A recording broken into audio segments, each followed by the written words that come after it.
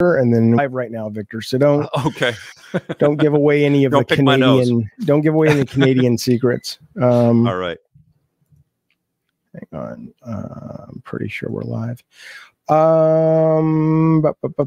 Yep, we're live. All right, here we go. Welcome everybody to the very special edition of Gabbing and Games with good Sir Victor Lucas. You guys all know Victor Lucas. He hosts the Game Awards. He was on G4. He was on Game Trailers. And wait a minute. I'm thinking of Jeffrey.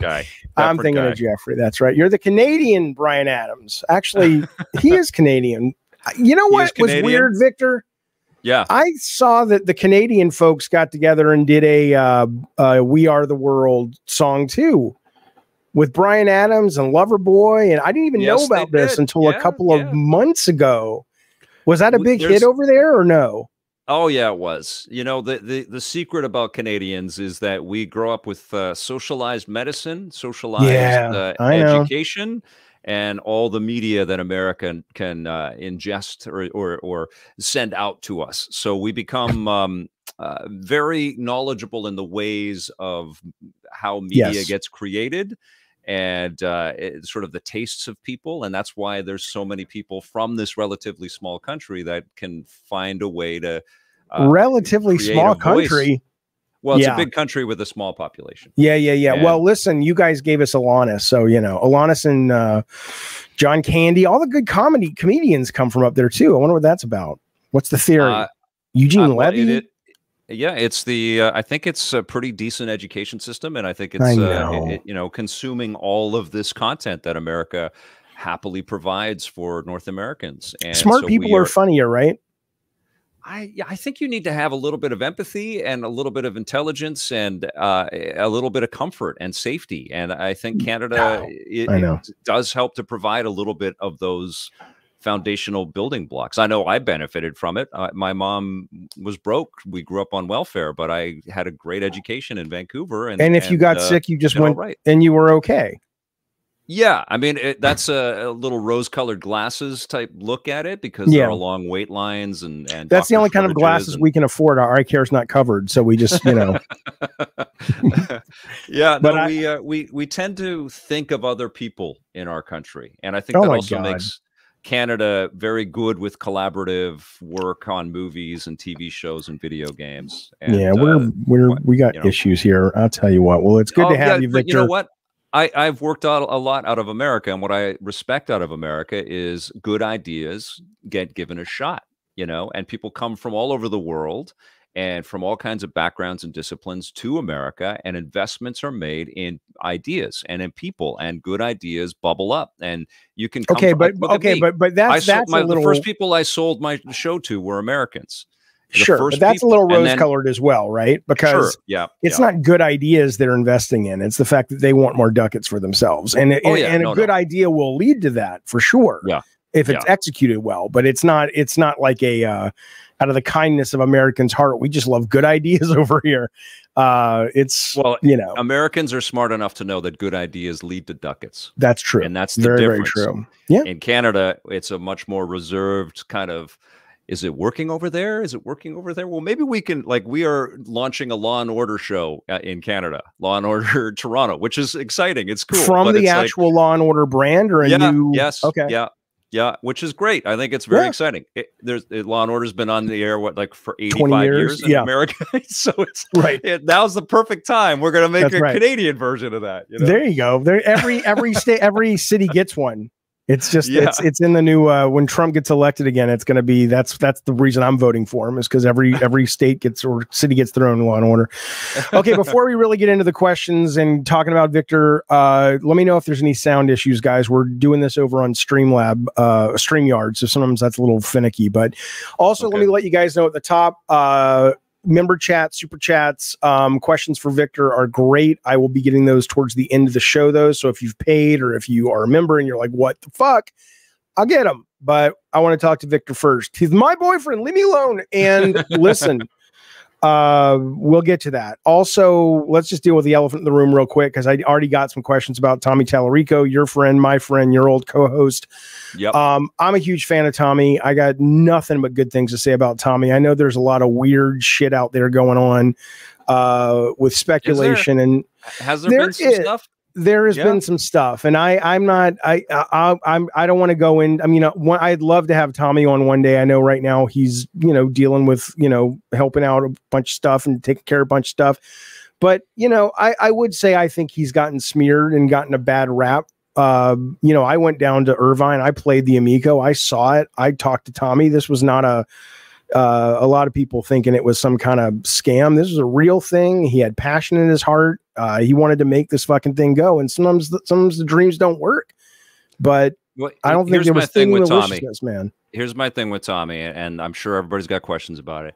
Tommy is very capable of communicating about what's going on for him and with his projects and his life by himself and for himself.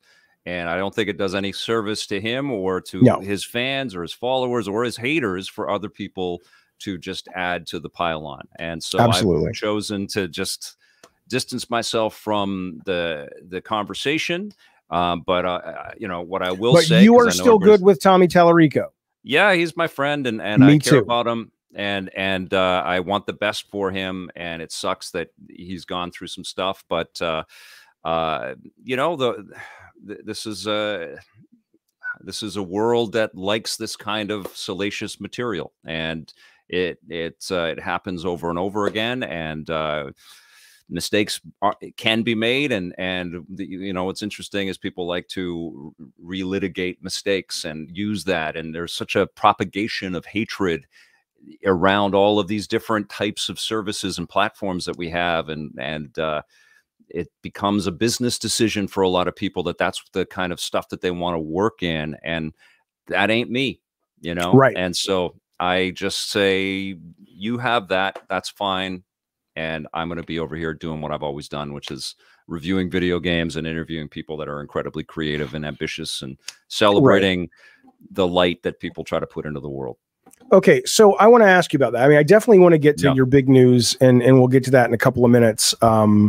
But I got to go right to that because you brought it up, because there is something really refreshing and also curious about the cut of your jib when it comes to the way you deal with being online perpetually and being a video game ambassador, basically. Which is, you know, everything from that particular attitude, which is more like, let's just stay positive, to you know, you don't seem to be diving into the culture war stuff for that much. You know, you seem to be pretty much just sort of like what you were like on TV. And my question is, on one hand, that's wonderful, and on the other hand, have you struggled now that you're off TV, which I would imagine is more of a kind of a PG rated world? Now you're in a world of niche content and clickbait rage and all of this stuff. You guys have a little empire going on over there with the shows that you do, and Electric Playground is stronger than ever now in a lot of ways with the announcement we're about to talk about. But where do you fit in now? Do you find that you guys have can work and live in this world, or does it feel like people are like, who is this guy always being nice and shit? I think there has been a question about who is this guy all the way along, you know, and I have never sort of put on airs that people would know me as a brand or as the, you know, some personality with all of this stuff. I'm a conduit to a world that I love and adore, and I know that a lot of the viewership really does as well. And I also think about the people watching this material, not just as the commentators, not just as the people that are going to, like, I always think about the negativity that I read, even on the stuff that I put out there. You know, someone's always got a comment on stuff, and sometimes it's absurdly rude. And I always ask, who the hell has the energy and the mentality to take the time to write that bullshit? Like, who has the time to sit down and complain about this specific thing? What a failing on that person's part to oversimplify and reduce all of the work that they've just watched, even in my review video or whatever, to add more caustic bullshit into the world. And I'm always aware of that, and that it's a ridiculous expenditure of energy. And I'm also aware that that is a very small contingent of who is watching and who is out there. And I think about myself and my friends and the people that I know and love in my world. Are they taking time to write terrible things on the internet over people's work or about people's choices or about people's lives? No, they're not. And most people don't, you know? And I think we do get caught up in chasing these trends and whatever is hot and thinking that, okay, well, this is important right now, so we must comment on that. We must add our voice. And I think we're learning over and over again that these echo chambers are not serving anybody except for the people that are reaping the advertisement over the collection of all of this aggregate nonsense and all of this bubbling cauldron of hate.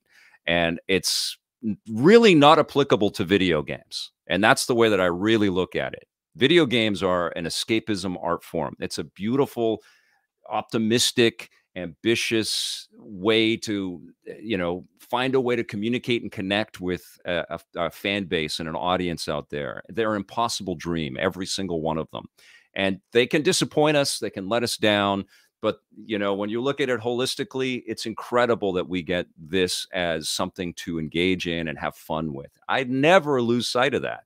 It's ridiculous and crazy to get so animated and so volatile and so angry about something that is ephemeral and fun and you know, meant and built out of joy and a degree of passion and hopefulness, you know. And then we boil it down to, it doesn't have this feature, it doesn't have, like the sports game things. Like every time I review a sports game, it's just loaded with comments about what the stats are wrong, the card is wrong, they're using the same animations. Like, Jesus Christ, man, it costs less to buy this game than it does to go and buy a ticket to go and see a real sports game in life. And I encourage everybody to do that because it's really fun to go and see sports in reality. But it's really fun to just get lost in this sports game and play it with your buddy, even if it is using recycled pieces of content, even if within that 9-month space, all of those human beings that built that weren't able to completely redefine everything from last year's game, which is based on reality to begin with, you know. But still, we're existing in this world where everything comes out and we're just expecting a percentile of people to spend their energy to hate.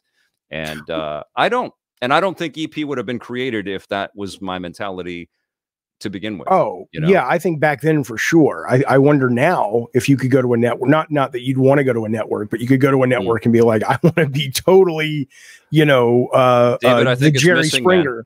What's that? I think it's missing. I think that kind of commentary and that kind of discussion and that connection with creators is absurdly missing and lacking in media right now. What about, though, when you say video games are escapist, right? I mean, one of the things that maybe comes with the adolescence and or adulthood of the medium is that it is now, whether you're talking indie games, you're talking the, you know, Yves Guillemot quadruple games like Skull and Bones. It is now able to, it always was, but it is now willing and able to take in more adult thematics and politics and things that don't necessarily read to people like you and I who maybe came up playing Super Star Wars or Sonic or Mario or whatever. It doesn't read like just escapism depending on who you are and what game you're playing. I mean, do you find, like, how do you square that then with the fact that there are going to be works of art in video games that do upset people and make people angry? Is that not a valid point of discussion in the realm of the content you create? You know, I think it's totally fine to have an aversion or have some your emotions are always valid. Absolutely. Right.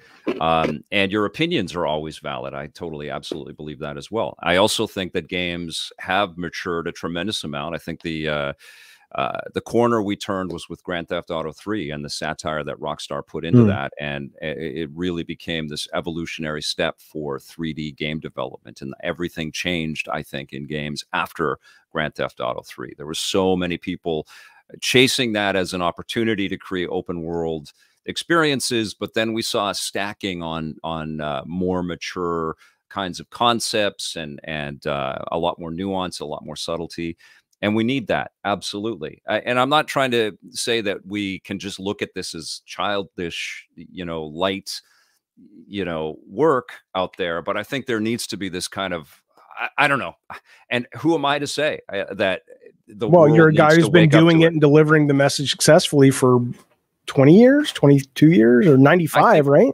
Yeah, for a long time. But I think the idea is just to have a little bit of perspective and just to appreciate, the efforts that people make, and to enjoy what you enjoy, and not spend all your time being angry about it in a direction and trying to ruin other people's enjoyment of stuff, But have you found that a challenging environment to bring that positivity into the internet in terms of EP and the overall network of your couple of different shows there? Has that been challenging to sort of take that high ground and still be as successful as you need to be and want to be? I just do what I do, David. I don't think about it. No, I understand. I'm not. Yeah. Well, but I want you to think about it. That's what I'm asking. If I did think about it, and if it did concern me, then I would just specify, and I would just work with the YouTube algorithm and just decide that this is what I'm going to do now, because this is what's going to work for the views and the clicks. And I don't think like that. And because I don't, why don't you think like that? Because I had the privilege of being able to ask people about their work across a wide spectrum of disciplines. No. Why don't you have the necessity to think like that? Like for me, I made a decent amount of money. David.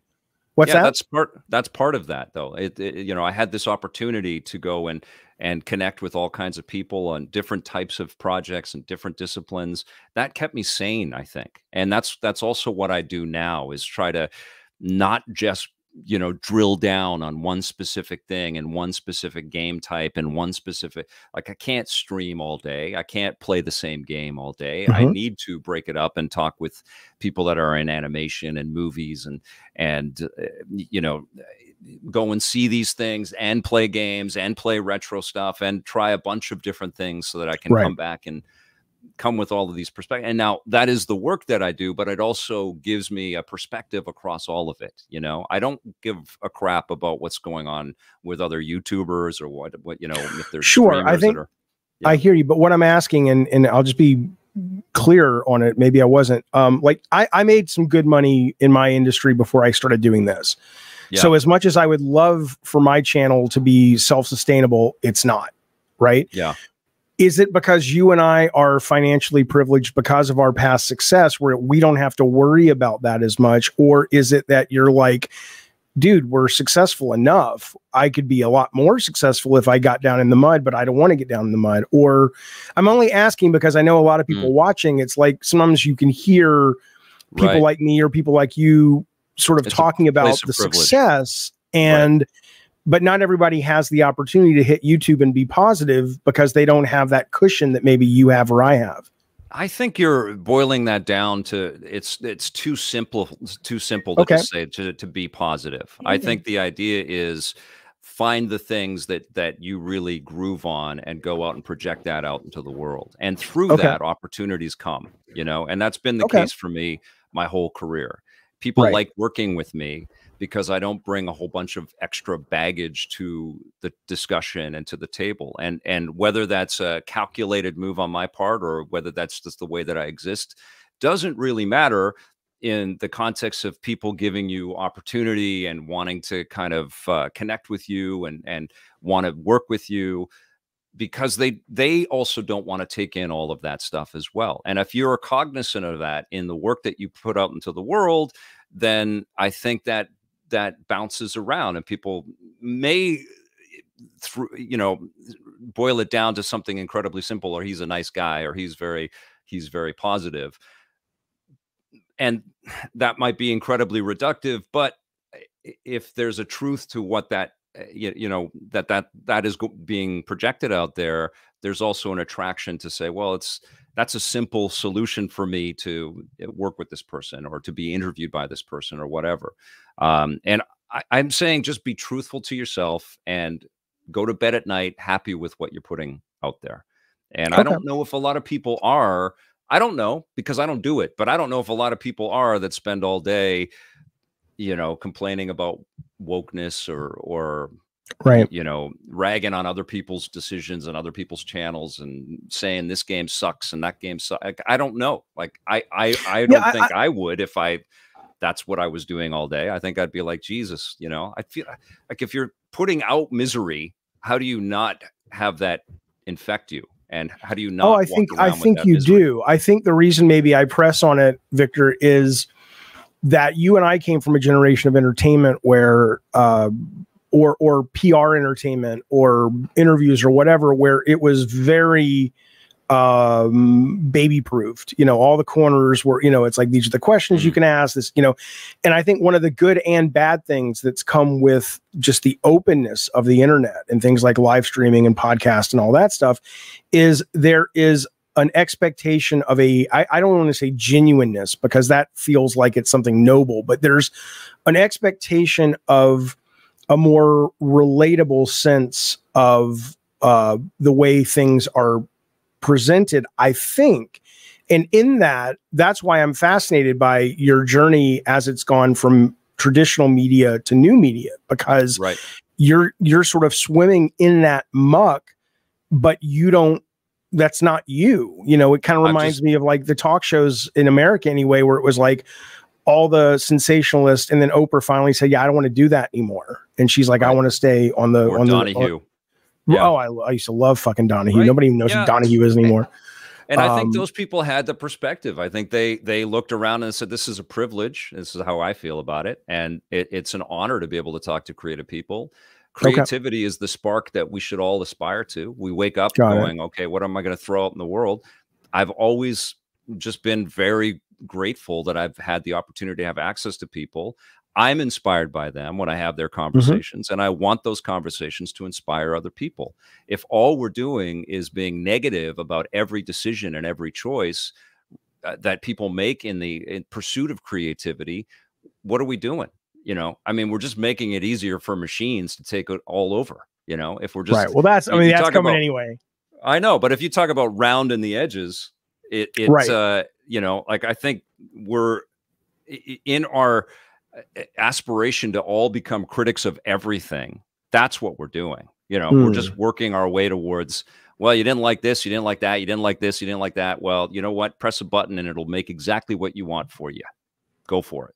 And I wonder about that. Let's talk about that. Let's forget the negative, positive. Let's talk about that. I mean, I don't know if you saw, Google did a video game, text to video game tool, which has not been released to the public yet, but you can see GIFs and videos online and stuff. And it's very rudimentary. It's very basic. It makes a 2D platformer that would have barely, you know, gotten a 2 out of 10 review back in Mario 85 days, you know. Right. But, you know, look at where AI art was, you know, a year ago, and now we're text to video, and a lot of people can't tell the difference between a real video and not. So, I mean, what about that, though? Is that a bad thing? Not the negative stuff, but is it a bad thing that if it's like, you know, and I really like Spider-Man and Indiana Jones, I know there's very few ways they could come together, but computer, make me a movie with Spider-Man, and I want it to be Tobey Maguire, and I want it to be Indiana Jones, Harrison Ford when he was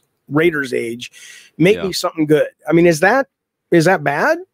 You know what this is really a question about, David? I think it's a question about the time, the actual physical allotment of time.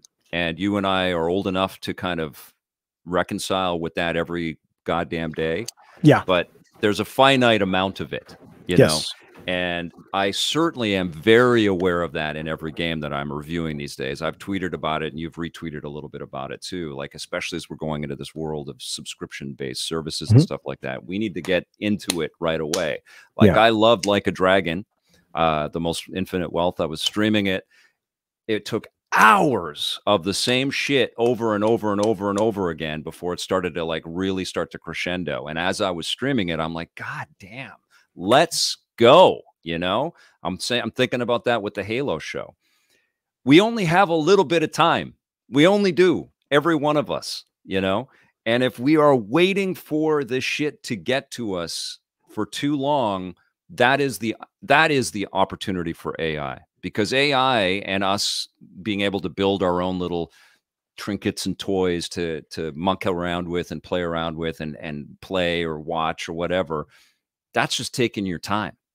That's what I'm worried about, is that we're going to build these little bullshit things that only will be built for us, which will be cute and funny and interesting, but they're going to suck your time. They're going to pull your time away, and you won't have time to work and play and see the other things that like artists really labored over and really tried to craft something unique and special and worth your actual time. And that's what I'm really concerned about, is we're going to be given all, like, we already have too much.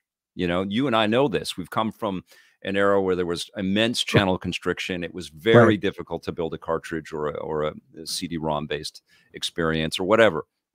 And there were a lot less channels, all of that. You know, we came from a generation where it was like, it was easy to track everything and we would see almost everything. And most people watch the same stuff. I mean, and most people watch the same stuff. And now everybody's got their own thing and their own viewpoint on what they're into. And we spend half of our time in our own little world, and then the other half of the time on our apps making commercials about what we like, so that maybe somebody else will dig that, you know, whether it's TikToks or tweets or whatever. We're all just blasting, I'm playing this, I'm doing that, I'm doing that. And so we're all siloed in a bunch of different directions. What's AI going to do? It's going to give you more agency to do that. And then what's that going to do with the amount of time you have? It's going to siphon it right down. And so I think this, you know, ongoing thing that's happening right now with all of these layoffs, all of these upheavals across games, but across every industry right now, is an acute awareness on the part of bean counters and executives recognizing that we're going to have some real time battles. You know, we're going to have there's going to be a lot of battles about a lot of other things, but there's going to be a lot of battles for people's time. And I saw a tweet from, I want to say it's the guy who runs GameIndustry.biz. I think his name's Chris something. And he was listing out the top 10 service games. And he's like, the only one that's come in to the top 10 in a long time is Power World. He's like, which really shows the challenge of people who were trying, like even Warner Brothers yesterday were like, okay, we're going to walk away from AAA. I'm sure you saw that. Stupid. And it's like, that was the biggest game of the year. What are you doing? But anyway, you know, was their Harry Potter game. But the tweet was like going, you know, once you are embedded with you and your buddies in a live service game, it's a Herculean task to pull people away to something new. And so the idea that everyone's throwing their chips on the table for this live service stuff is, I mean, I get it, because when it works, it works. And maybe because the way the stock market works, the only winning move is to try that, because a success like Harry Potter is a one and done. But a success maybe like Helldivers or Power World coming into the worlds of the Fortnites becomes a perpetual money printing machine. I mean, maybe that's what it is, but I certainly don't like it. I'm curious, though. You're negative on that. So that's what I'm saying. So you will push on things you don't like. It's an incorrect perception of you and your work that you're Dick Clark of video games. You're not, I don't know if that lands with you, that reference, but he never complained for the most part. Everything was great. No, I'm a critic, man. I have things that I talk about all the time. I was very disappointed with Suicide Squad. You know, people paint with a wide brush, but I think what I want to, and it drives me a bit crazy to be, you know, called as the, you know, Mr. Nice Guy or Mr. Positive about everything. Tell me to fuck myself. We'll fix that right now. Go fuck yourself with that whole idea. No, why don't you stick those toys up your butthole, Victor? No, these are my friends. Oh, okay. Well, at least you've got some friends different from what I fucking hear. You fucking Canadian bacon-eating twat motherfucker. Now you push back, Victor. This is how it works. No, right, keep going. No. I do get negative about the stuff, but I try to coach it with, like, people tried, you know, and people are trying. It's not like the video games industry has figured it out. You know, we're still figuring it out. It's the most difficult art form there is. You're pulling from every established way to communicate and connect with people, every type of medium out there, painting and everything. And you're trying to build it so that the people will play it and have their own experience. They're a part of the art that they're building. That's why streaming is so popular. That and I think it connects us. You know, you know, we don't have the living room connections with games anymore. That's a good point. Watch other people playing. But it's a really tough thing to do. And I'm aware of that. I'm aware of how hard it is to build something, as you are. To build something with a team is incredibly difficult. And people are just trying. They're trying to figure it out. And the thing that I keep painting for people with them, you know, saying that I love everything is like, if I didn't love this business, the show would not have been made. You know, that was the whole thing. I loved a lot of sectors about video games. I spent a fortune every month on video games. And I read all the magazines and I was like, oh my God, I love all aspects of this. And that's what I got into fights with all my co-hosts about. You know, they would be very well, they would be into a specific thing. It would be too kiddie or this is not for me. And be like, well, don't you see this? I mean, like I remember fighting about KOTOR and Homeworld and you know, even Uncharted 3 with Scott Jones. It's like he didn't see the you know, he didn't have as much of a romantic connection to the Indiana Jones-ness of it that I did, but also the you know, I like 2 better than 3, but I like the ambition of 3 and that Naughty Dog was trying to just keep growing and growing and deliver all of these new elements to this experience. So I loved it. And he was like, 6.5. And I was like, you know, but that's fine. Those opinions are great. And there's a lot of people that share those opinions, whether it was Tommy, whether it was Scott, whether it was any of our other co-hosts. I mean, one could argue as it relates to Uncharted, and it's actually kind of interesting to me because I'm a huge Indiana Jones fan. Well, I was till the last 2 movies. I love Dial of Destiny, bro. I loved it. I loved it. It's not it's no Crystal Skull, but I loved it. I love you know what I love about it, especially as a guy that's getting older, is that this is a movie that shows the validity and the power and the importance of education, and also an older person in an adventure story. They're not done quite yet, you know, and Harrison Ford that's embodies great. all that. Make it a good adventure story, though. I loved it. I thought. Listen, would you have rather had that, or would you have rather had them just continue the opening 20 minutes and make a 2-hour movie out of that? Because I could have watched the fuck out of the opening of Dial of Destiny. I wanted all of it. I think it's stupid for, like, especially because we're in the midst of battles about CG performers and AI and all that shit right now. Just go for it, man. You got the biggest star in Hollywood history across all of these different movies. We would all love to see Harrison Ford in games and hear him, and in movies and in TV shows. A lot of people wouldn't. They say, "Oh, if he dies, I don't want to." I mean, obviously, it should be up to him. It should be his, you know. But I also think they should fucking recast Indiana Jones. I mean, I'm cool with that too. I mean, give me more. He doesn't want to leave the role. He wants to be remembered as the guy. I appreciate that, but I'm like, hey, you're one guy. You've created this beloved fucking thing. But anyway, what about indie games? Do you? I watch your content. I know you cover, like, I watched your some of the Rocket Ship. What was your Rocket Ship Awards? Rocket and Reagan Awards. And your favorite game last year was like Spider-Man 2, correct? Yes, it is. Yeah. Okay. So, but do you trade in the indie games? Like, I find a lot of the audience is very dismissive of some of the most interesting games out there, I guess because of budget. I mean, is that something you've encountered or not really? I've loved your contributions, and I didn't spend the time this year to go out to everybody. I was back and forth. I was really on the fence about doing the awards this year because last year was so freaking good, and it just felt like, it's ridiculous. They're all so good. Yeah, every game was good. You know, they're all game of the years. You know, and then I was back and forth, and then I thought, okay, you know what? I'm going to do this because the viewers of our content really like that. But I'm going to just ask them to talk about stuff, and it actually ended up being a really nice show. But I loved your contributions and your discussions around indie games. One of the things that people don't give you enough credit for is how intelligent you are at dissecting all kinds of game styles and how open to any kind of game experience that might cross your way, whether it's live service, whether it's because I know you love that dragon flying game, which I haven't had time to play, but you love indie games, and you're always looking at obscure titles and bubbling them up. And it's always from a point of appreciating the design ethos and the philosophies behind the play.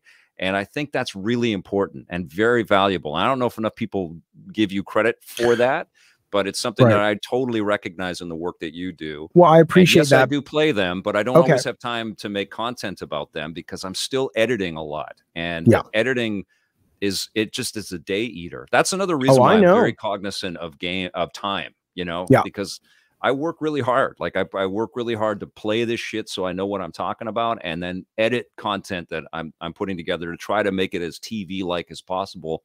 It takes a long ass time. So I do play them. Do you ever, because I want to ask you about that. And again, I'm on your time here, so I don't know what you're, you know, because I could talk to you for hours on this stuff, because I'm when you talk about editing more like TV, right? So like I've been doing a lot of live streaming. I still love live streaming, but I finally got, you know, my stubborn brain finally realized whether my message is good, bad, or average, it's going to be better served if I can edit it and really kind of control what I'm trying to explain, and then do the live shows for things like this and whatnot. But with your stuff, because it is so edited heavy, and your stuff is so slick and so well produced. Thank you. Well, you're welcome, but is it worth it on a place like YouTube, which in Twitch, like, do you think the time spent to really get the sleek editing that was demanded back in, you know, when we were coming up, do you think that time are you going, yeah, you know what? The audience loves it, or I want to do it and I don't want to do anything else, even if it's not worth it. I struggle with that all the time. I do. And I know that we are not just battling YouTube, we're battling TikTok and the immediacy of that, and Instagram and all these other things. We're all being served these minute-long things, whether we want to or not. You know, they're all working. YouTube is as well. So I'm aware of that, and I see value in building good stuff there too. And I like doing that, and that takes time as well. Yeah. But the thing that I always come back to is that I'm reviewing these things that cost hundreds of millions of dollars to make by sometimes up to 1,000 people. And I'm playing these games and I'm spending real time playing them. Is it cool for me to just come off of that and not have any of the footage and not have any of the, you know, my points illustrated and backed up, and just jump right into some kind of live, which I think there is some value in that, but I feel like I'm also like I'm signing my name and I'm going, okay, that game is done. I did it. You know, I put the whole package together. I spent all that time playing it. I spent all that time putting my thoughts together on it. Am I happy with it? I am. Let me put that out there. What do you think is the best review you've done in the last 12 months? Ethos. Not in terms of the best game, but your best analysis and presentation. And I never think like that, but that's a good question. One that immediately comes to mind is because I don't usually make the time for it, but when The Last of Us Part 2 came out, it really rocked me. Like I thought that game was, the remaster, or no, back in the day? The first time in 2020. Okay. And it may have been because the pandemic was upon us, and it was just all of the story of that coming out then was just insane. But that game rocked me. I didn't know where we were going with it. I didn't, you know, check in on all the leaks and all that shit. So I just played the game, and I'm like, I was so angry and so upset. And then I played through it, and I did my non-spoiler review. Wait, you were angry and upset? Why? Because of the narrative, or what? Yeah, because of the choices. But then I fell in love with the game, and it's you know, difficult ask of you as a player, and the brazenness and the quality of all of it, you know. And so I put a spoilery thoughts on 10 reasons why I think the game is a masterpiece. And I know that's going to set off alarm bells for a lot of people out there. A lot of people love to hate that game, but just as a creative work, and the balls on Naughty Dog and Sony to spend all that money to make something that felt like an indie thing, but with the biggest budget in the world in terms of creative risk. It's like, you know, but here's all the money and go and make that. And knowing they were going to piss everybody off, and they effectively did that. But I was still really drawn in, and I did, like, at the core of it was just a game that was really fun to play, even though it was brutal and, you know, oftentimes disgusting and disturbing. But I put another video together kind of outlining why I thought it was a masterpiece. It was the first time I really kind of played with the sound mix a little bit more and taking more pauses and breaks. And I illustrated all the thing. It was, I don't script my stuff very often. I just roll off the top of my head, and you do too. And it's a challenge to be clear and to get to all the things that you're thinking about in a take or a couple of takes. But I did a pretty good job there, and I think I did a pretty good job on the edit, and I feel pretty good about that as an illustration. Good. That's great. Yeah. I started a new thing the other day where I was recording it, and it almost feels like writing papers back in college now, where I have Premiere open and I have my camera open and I have an outline. And I don't care about the edits. I don't care about the quality of the edits. I just want the information, right? So it literally is like, I'll say something and I'm like, I just like that bit. And I'm literally editing and filming within seconds of each other, like I'm writing a paper on where it's bizarre, but it's enjoyable. It's a lot of fun, man. It must be really gratifying for you, because I know this is a relatively new pursuit for you. Super new, yeah. Comparatively speaking, yeah. But it must be a challenge, and it must all feel rewarding, especially when you get an interview that you're happy with, or you get a guest on that you really are, have been looking forward to, and it goes well. It must feel really fantastic that you have this new opportunity to express yourself, and you get the engagement that you do. What I love about it, Victor, is, and I did the little flourish on your name just to make, people know I'm classy. What I love about it is honestly, it strikes me as like, when you make a video game, like you said, it's so hard and you've got so many years, especially if you're directing it. So it's been incubating in you for a very long time. And then you've got something like this where it's like, I'm going to try this. And you get up and you try it. It's kind of like when you hear an actor talk about the immediacy of like being on the stage versus being in a movie that takes 3 years to shoot to come out. But I like the connection of it. I'll be honest with you. That was not expected, but I love knowing when people say, and I'm sure you get the same thing, and I do want to ask you about fans in a second. But when people say, oh, I had a rough day and I love coming home and turning on your stuff and just, vibing with you guys and vibing with the community. And that was never anywhere in my roadmap when I said I wanted to do this. But when I realized, and people, I don't want to flowerize it and romanticize it too much, but when I realized when people say, oh, I'm, dealing with depression, or I'm dealing with this, or I'm struggling with this, and it's really cool to have a place. It's like the digital version of Cheers, where you can just come and hang out and be with your people. It's kind of cool to facilitate that, I feel the same way. I was very nervous about the kind of live streaming thing. I was very upfront with the viewers that tuned in, and sometimes we had live events at different venues and stuff, which was really cool.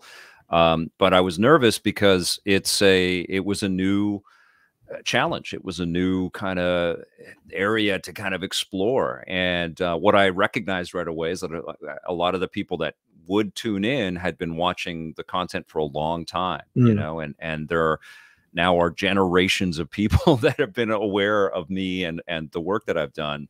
And it does feel incredibly gratifying. And for lack of time, I would do it way more and do a lot more live stuff. But it is this constant juggle, this constant balance. I think the community builds, even if it's not live. It doesn't have to be live to build that. I mean, you come home and there's a new episode of one, because you guys have like 3 shows now, right? You got Vic's Basement.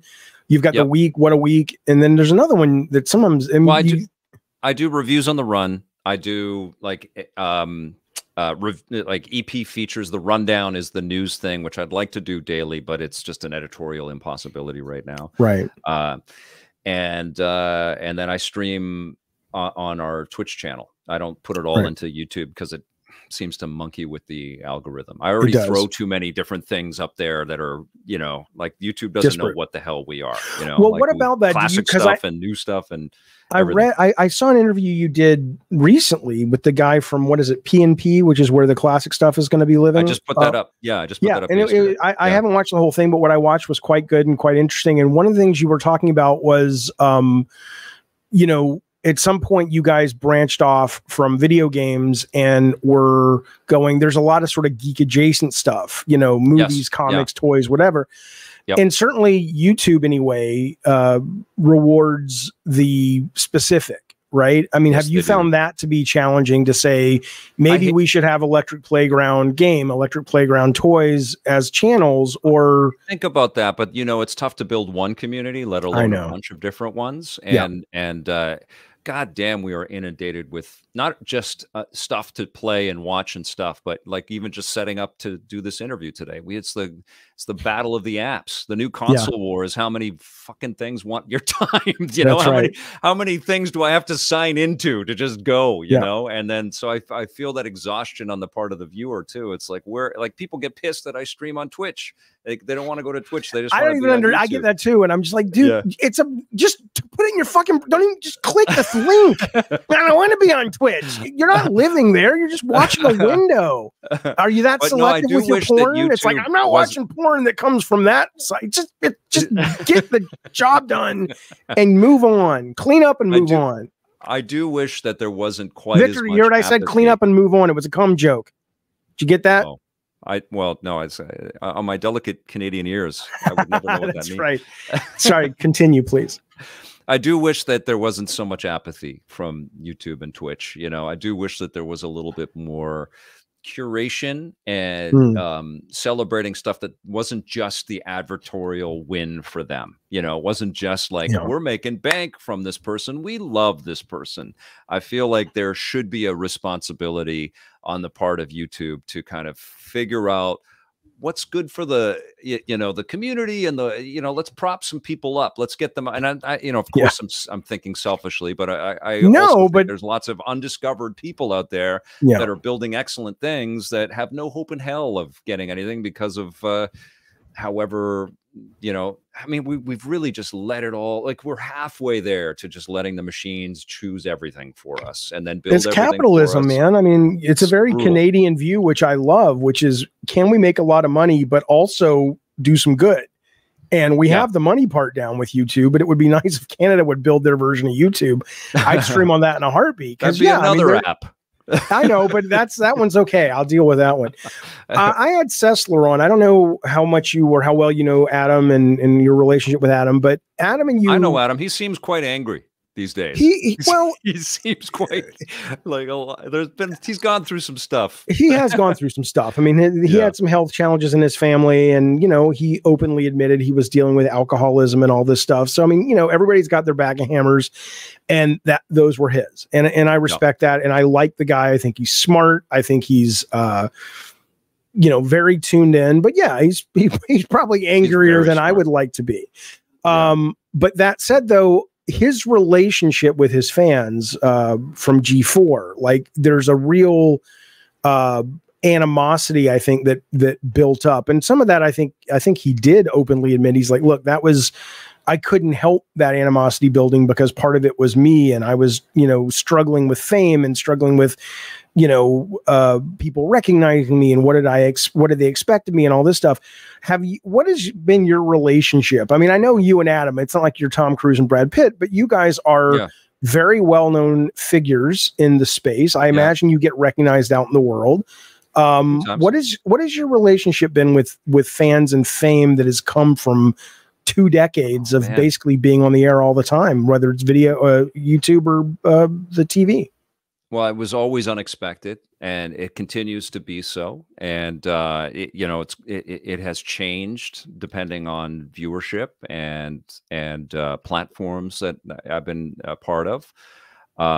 I've always felt especially grateful that people have taken the time to watch the stuff that we've made, and then also spent energy to come over and say hello, or they want a picture or whatever. I feel you know, very respected and appreciated in moments like that, and I just feel gratitude, you know. And I think that there is a different vibe in America because of how preponderant the media circus is down there, how heavy it is infused in the kind of culture to stand out in the States and to be recognized. And I think that services like Instagram and TikTok and Facebook, everything, all the apps have really tapped into that psyche. In Canada, we don't have quite that same look at me kind of thing around.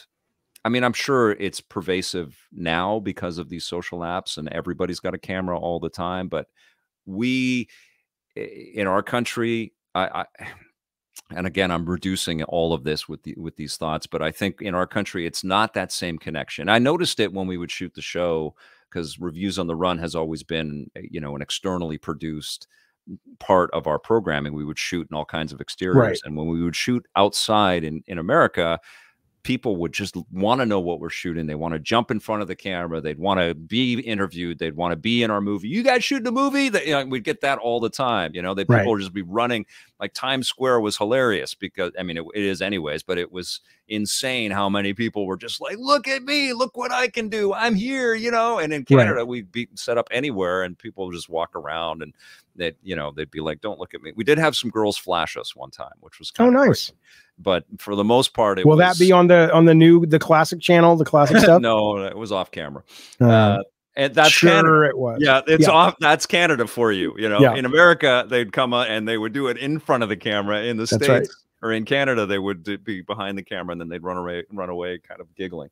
But that is kind of a different thing. And I think because it's almost training for Americans to think about fame like that, it's constantly reinforced that fame is difficult and it's hard and it's in every interview with every famous person. How do you deal with all the attention and the fame? And it feels like that's part of the American condition, like a part of the way of life. You know, I think though, part of it, and I'm a super progressive guy, and so, you know, I'm sure that's part of it what I'm going to say. But you know, when you are from a place where if you do get sick, you don't have to worry about becoming homeless because you can't afford your medical bills, or if you do have a mom who's single and she's struggling, you don't have to worry about being kicked out of your neighborhood and you can still get an education or whatever. In America, because we don't really have that quality of a safety net, I think there is a lot more reaching and necessity, or a sense of necessity to reach for that brass ring of what fame seems to be able to offer. And so it takes on more of an importance. But if you're like, look, I don't need that, I'm going to be fine either way, I just want to do what I enjoy. That seems to be a much healthier perspective that you guys are able to cultivate up there. But that may not be accurate, but it feels accurate. Yeah, and I don't know the circumstances that, you know, Adam has gone through. You know, one of the things with EP and I guess Reviews on the Run, we kind of heightened up the personalities, you know, as we went into Judgment Day, and Reviews on the Run as separate things. It was a lot more focus on first Tommy and I, and then Scott and I and other co-hosts that we had. But you know, EP really wasn't about the star power of the show. The star of EP was that we were visiting all these cool studios and talking to people that nobody knew who they were, but they were building the coolest things in the world. And we were getting a look inside of all that world. And I think with G4, again, an American production company, an American kind of way of thinking, it was, no, we have to make stars out of all of our personalities. We've got to put them out there. And that's a lot of pressure on people. And it can be negative. It can be a brutal thing, you know. And I think people chase that, and then it bites them in the ass. And you also own the show. I mean, that maybe also was the difference, right? I mean, EP was always and remains yours, whereas G4, Adam was work for hire, and he was dealing with these kind of upper management kind of jerks. So and you know, we were all young at that point too. And if you're not facilitated with all the tools to deal with it, it can certainly prey on you. But I wasn't chasing fame. I wasn't ever chasing it. So it became this interesting byproduct when people did recognize me. And I you know, I've always found it awesome and lovely, you know, my interactions with people. And what I really saw, which happened when we went daily in 2008 with Electric Playground, is suddenly we were an entertainment show that was partnered against TMZ and Entertainment Tonight and all these things. And Entertainment Tonight was my inspiration. You and I can remember when ET was appointed doing it.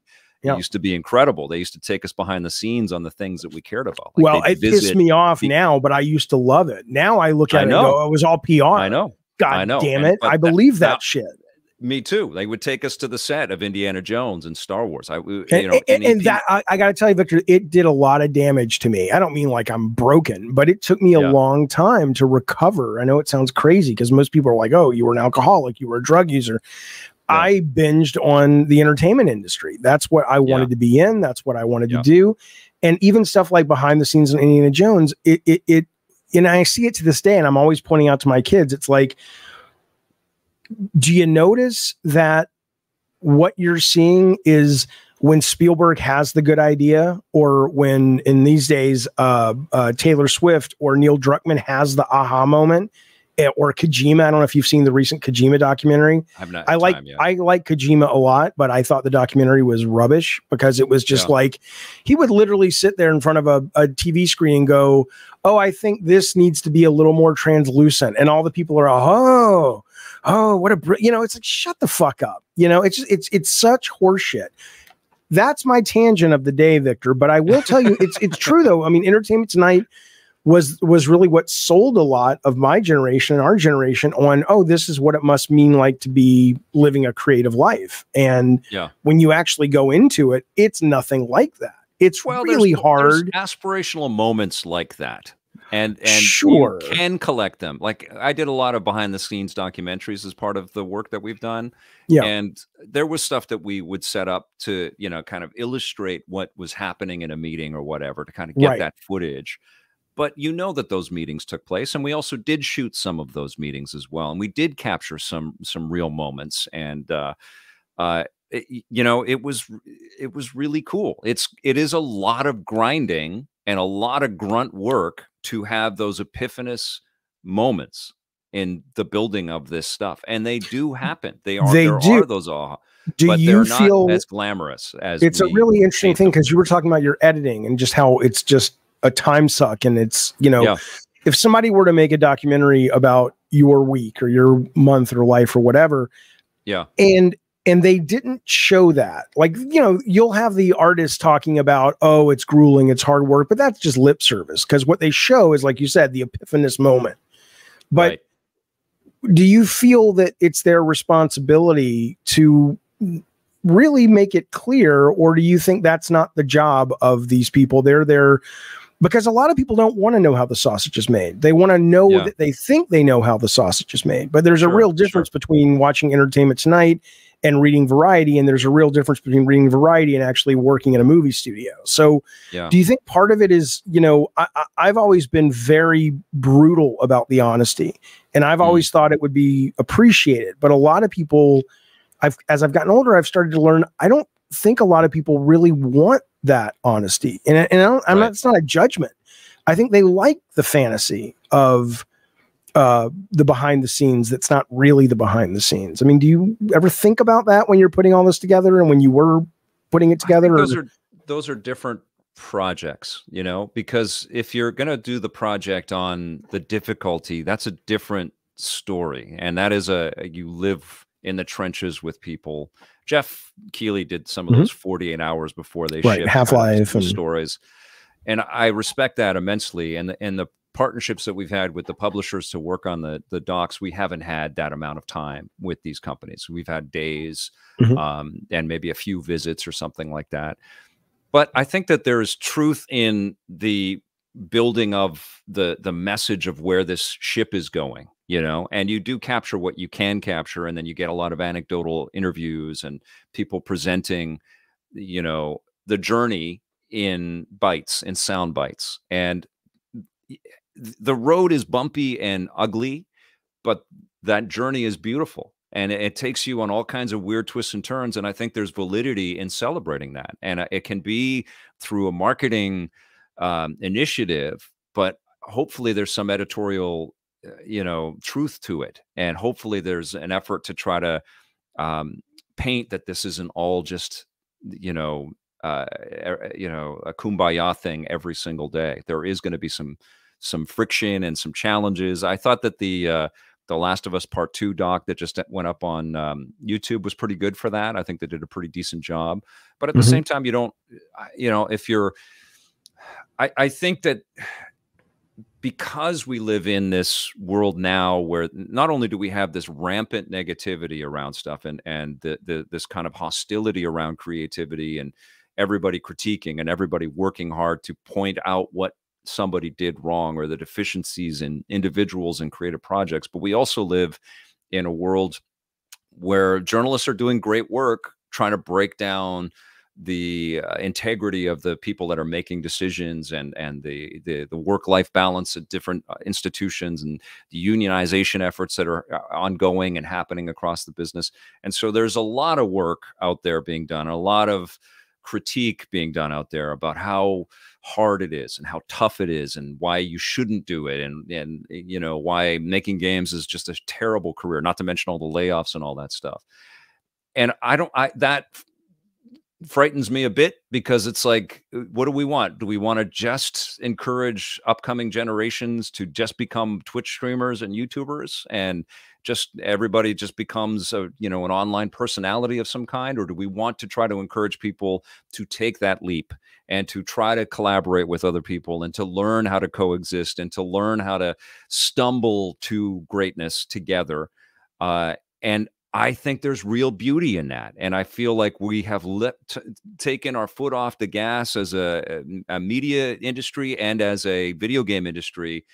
I can only speak about the video game industry, sort of allowing us into that creative pipeline and into that world of you know, because Naughty Dog's a perfect example, like the crunch culture and the decision to kind of move to that. And you know, I don't know what's true about the rumors around Neil and all the other, I don't know, you know, I don't know, but there's just been a lot of negative shit thrown all over the place around that. And in the midst of all of that, they make a game, whether you like it or not, you can kind of respect how bloody creative The Last of Us Part 2. Oh, I love The Last of Us Part 2. I'm with you on that. You know? I think maybe it just becomes hard when you're faced with this avalanche of evidence to the contrary that, yeah, maybe life is pretty good if you're Neil Druckmann, but if you're one of these people that, you know, are, I don't know, I wouldn't encourage my kids to go into the AAA video game business. I think it sounds like a nightmare, but I would encourage them if they wanted to get into the art and medium of interactivity. Yeah. Absolutely. But don't do it by, you know, unless you're a sad state to be in, though, to not sure, but that's people to play at the highest level, to have it's not the highest. Well, that's the disrespectful part to the medium. It's not the highest level. The highest level is the people who are at any budget taking the art form in directions that are clever and interesting and really speak to the nature of interactivity. To assume the highest level is spending the most money on production value, which is what a lot of people decide is the highest level of the art form, I think in and of itself is a good reason we're in the trouble that we're in, where it's a good reason the movies are in the trouble that they're in. Because the essence of movies is storytelling. The essence of games is interactivity. But both of those things, I think, have gotten kind of buried by flash and polish and production value. And I think there's a lot of evidence to the contrary on that specific point, you know. How so? I know that, well, I know the superhero movies get thrown under the bus and we I have love way them. too many of them. Yeah. But there have been some real, like Guardians of the Galaxy 3 last year was a terrific film, you know, whether you had seen any of the other movies. Yeah. But what I really admire around AAA games and big budget movies, let's take Barbie and Oppenheimer last year, two of the biggest hits. In the hands of artisans not as capable of Greta Gerwig and Christopher Nolan, those movies would not have worked like that. And in fact, I would argue that both of them would have been impossible to make unless you had the talent and the you know, artistic connections and the respect that these artists brought to these particular films, making them both worthwhile, you know, portraits of commerce, but also incredibly artful stories to present to millions of people around the world to make $1 billion each. And I think those are both unbelievably cool stories. Another one is Godzilla -1, which is probably arguably the best film of 2023 that no one will, admit to because it just seems, but again, it's impossible based on a licensed property and just taking it in and saying, what if we made a black and white version of this and Godzilla is Jaws during World War II? And it just, all of it seems insane. But actually there is a color version and a black and white version, but it's just a beautiful, beautiful movie. John, I guess maybe the difference though, and maybe, is that you don't get to Barbie without Frances Ha. You don't get to Oppenheimer without Memento, right? And so you've got these creatives that became who they were because they were working in an industry that at the time celebrated and allowed a level of independence and creativity and outside the box thinking. Sure. I think if you're saying you want to be the next Neil Druckmann, like let's say Druckmann is today's Nolan in video games. If you want to be that guy, you can't become that guy by going to work at Naughty Dog. I mean, maybe practically you can in some weird, if all the chips fall in the right way or the cards fall the right way for you. But ultimately, you've got to go off and make things, get attention somewhere else and then find your way into I think so. And I mean, let me ask you this. You have a kid. I don't know how old she is. It's none of my business. I want to get into that. But eventually she will say, I want to go to work. Hopefully. And if she said, Dad, I want to go work in the AAA space and make video games as a creative, I have ideas, I have visions, I want to contribute. Would you steer her towards AAA, or would you say, why don't you do some indie stuff? And really, that's where you're going to be able to shine if you have the capacity to shine at all. The thing I like about AAA is that it forces you. This is what I think is the most important part of collaboration. And it's not something I've always known, but I think the most important part of collaboration is finding a way to respectfully and with empathy communicate with people in an honest way, and finding a way to illustrate your ideas and your thoughts and your hopefulness for where this is going, with other people, and share those common thoughts and find a way to those common thoughts. And AAA at its best really helps to reinforce that. And I think that the lessons that you can learn in AAA will guide an individual in a lot of really powerful and wonderful directions. And there's a commercial element in there, and which Sony, I think, is learning the hard way right now. I think they're really figuring out that they've spent a lot and have released these mega hits, but only to the audience that has their machine, and a whole bunch of things that we can get into business wise there. But I think that there's a lot of incredible lessons that anybody that wants to make video games will learn from AAA. I also do think that the people that would excel in a situation like that will find a path to do that.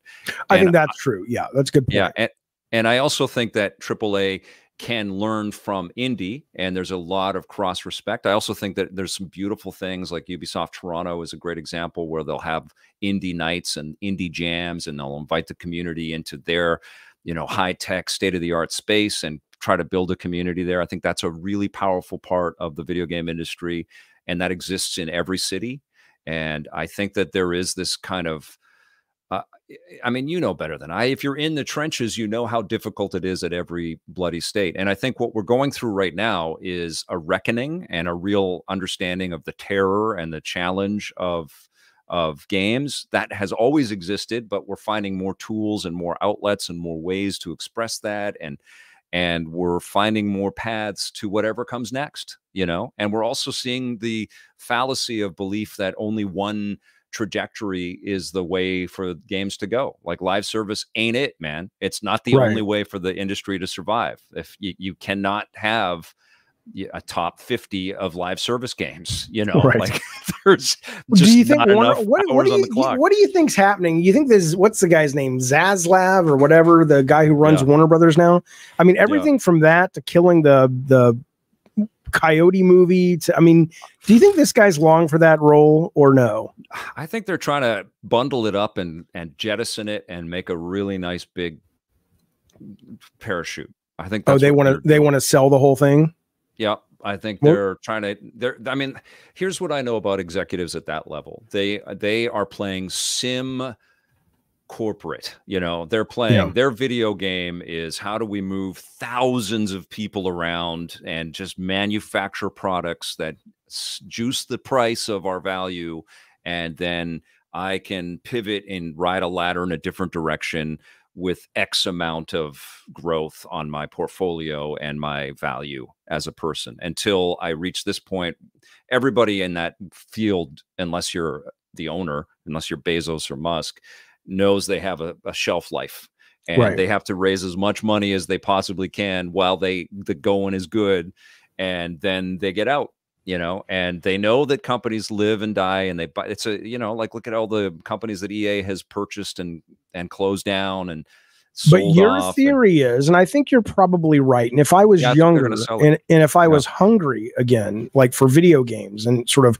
quote relevancy in the creative space, which I don't care about anymore, I think you're right. The right people, even in that scenario you've just described, working at a company like that, that's run by people like that, you still find the tunnels and avenues that you can sneak through to get your vision financed and executed with their ducats. I mean, I do think that's a really good point. There is a skill to working in the system of shit that it has probably always been. I mean, you've probably had to experience that with television. I mean, to get your show funded, to get it on the air, to deal with all the, I can't imagine there weren't demands and acquiescences to advertisers. I mean, there must be a whole list of stories that, you know, aren't really for prime time that you had to deal with to get EP running for as long as it did, correct? It's never been easy. You know, it's always been a challenge to work with corporations and to put deals together. At the very beginning, I had advertisers, because we've always had sponsors, Nintendo and PlayStation and Xbox and Sega and EA and Activision. Like we started out of Canada, and the Canadian economy in media has never been great. And our budgets have never been huge, but we've required assistance to be able to hire people and put all of this together. That's the difference, you know, from a YouTube video and a group of people building broadcast quality television show, is that there's a real expenditure, and it's an ongoing kind of, you know, you have to pay the bills and you have to ship the shows.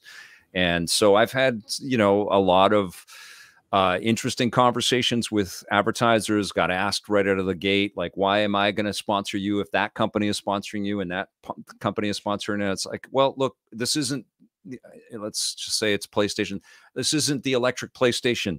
Okay. This is the electric playground, and we're all playing in it. And that's what people want to see. They want to see everybody's work. They want to see all these different people. We want to represent the entire industry. This is about the value of what everybody is working on, and it's all going to rise. It's all going to benefit from it, and nobody's doing it. And that's what I kept pointing at. Who's doing this? Anybody? No one. No one is doing this. Here's our shot. Let's do it. And, you know, I'm boiling it down, but there was a lot of conversations where it was a lot of investment in trying to explain this and reinforce that there was value here. But then once the pieces started to come together, what I quickly realized is that I had a lot of trust from the partners that we had, whether they were broadcast partners or advertisers. And I think what we did is we threaded a weird, difficult needle of like making advertisers happy, making the broadcasters happy, and making the viewers, most importantly, happy with the kinds of material that we were putting together, which they had not seen before. And I was only interested in making that, only that. I did not want to remake other studio-based video game shows. You know, I really wanted the community of the game makers to be respected and represented in our material. They were the stars of the show. You know, and it took a few, you know, seasons of making the content before I really kind of to recognize my value in all of this. You know, I was an avatar for the viewer. I was a conduit to that. I knew the work I was doing, like getting to these companies and these people, was adding interest to the material. But me as an individual in the mix of it all, we actually had a focus test on a season when we were with Discovery Science, and it came back that the viewers really liked me on screen, and I had never thought of it like that. And it was such a juice. It was such an empowering thing. It's like, oh, I have value here, you know? Were you a nightmare after that information? Did it take a while for you to come down? No. You know, and Tommy was always, to his credit, was always telling me that, you know, and he really loved to play with me, you know, and was that the best? Was that the best pairing? I mean, I know you've had a lot of co-hosts, but you don't think that was the best? My favorite co-host is to review stuff with is Scott, and my favorite. He's brilliant. He's just a brilliant Scott Jones. I'm talking about. Yeah. He's just an incredibly intelligent person. He's a beautiful writer who knows how to inject his humanity into the work that he does. And he knows how to have a perspective on things and articulate things in a way that challenged me. You know, I always thought it was funny when Tommy would make fun of my vocabulary because whatever, he would make fun of it. And I thought it was funny and the audience would think it was funny. And I thought that was cool. But with Scott, I really felt like I had to up my game as a communicator. And he would challenge me in a different way. And I really appreciated that. I loved working with Marissa as well, because she was just she was really into it, and she was very funny and really open to, you know, collaboration. And everybody that I hired along the way had so much value in what they were already doing in the world. Like Ben Silverman was writing for different people. He's an incredibly intelligent human being, super funny. It honestly was down to Ben or Scott about who we were going to invite to, you know, come and relocate to Vancouver. And Scott had less things connecting him to New York, so he made the move to Canada, which was amazing. And he still lives in Vancouver, and we still see each other all the time. And I love that guy. But Marissa was wonderful, and Steve Tilley and Raju Mudar were wonderful to work with. And I was nervous, man, when we shifted, and we were shifting from daily and building the show in a bunch of different directions, because we'd done so many seasons of the host ingredients that we'd had before. And suddenly it was in a very similar thing to what happened when Gene Siskel passed away and Roger Ebert had to. Yeah, he had to get, but he guest hosted with a whole bunch of different people. He did, didn't he? He had like Kevin Smith even, and Tarantino showed up once. But he ended up with Roper, right? It was Roper and then Siskel died. Who died first? No, Siskel goes first. Then it was Ebert and Roper, and then right. Yeah, and I you know, they were my North Star, Siskel and Ebert, right? That in terms of reviews and that sort of chemistry and that honesty that would happen after they had read all the scripted bits about what their movies were, when they were fighting back and forth. I was like, that's fun, man. That's what I want to put into the video game reviews.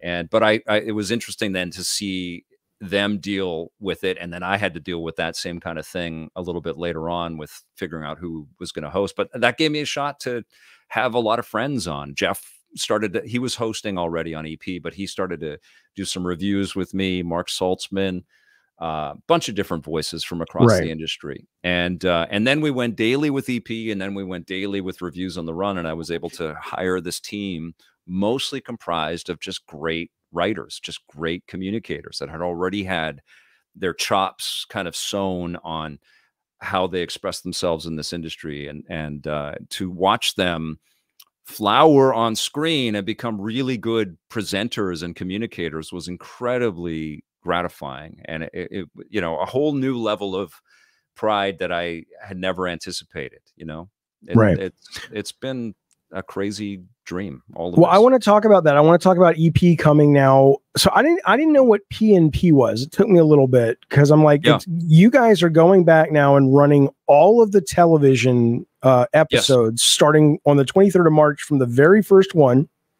all the way up till when it went off TV, I imagine. I mean, that's like how many seasons? 7 or 8, I think you said, or 25 seasons of The Electric Playground.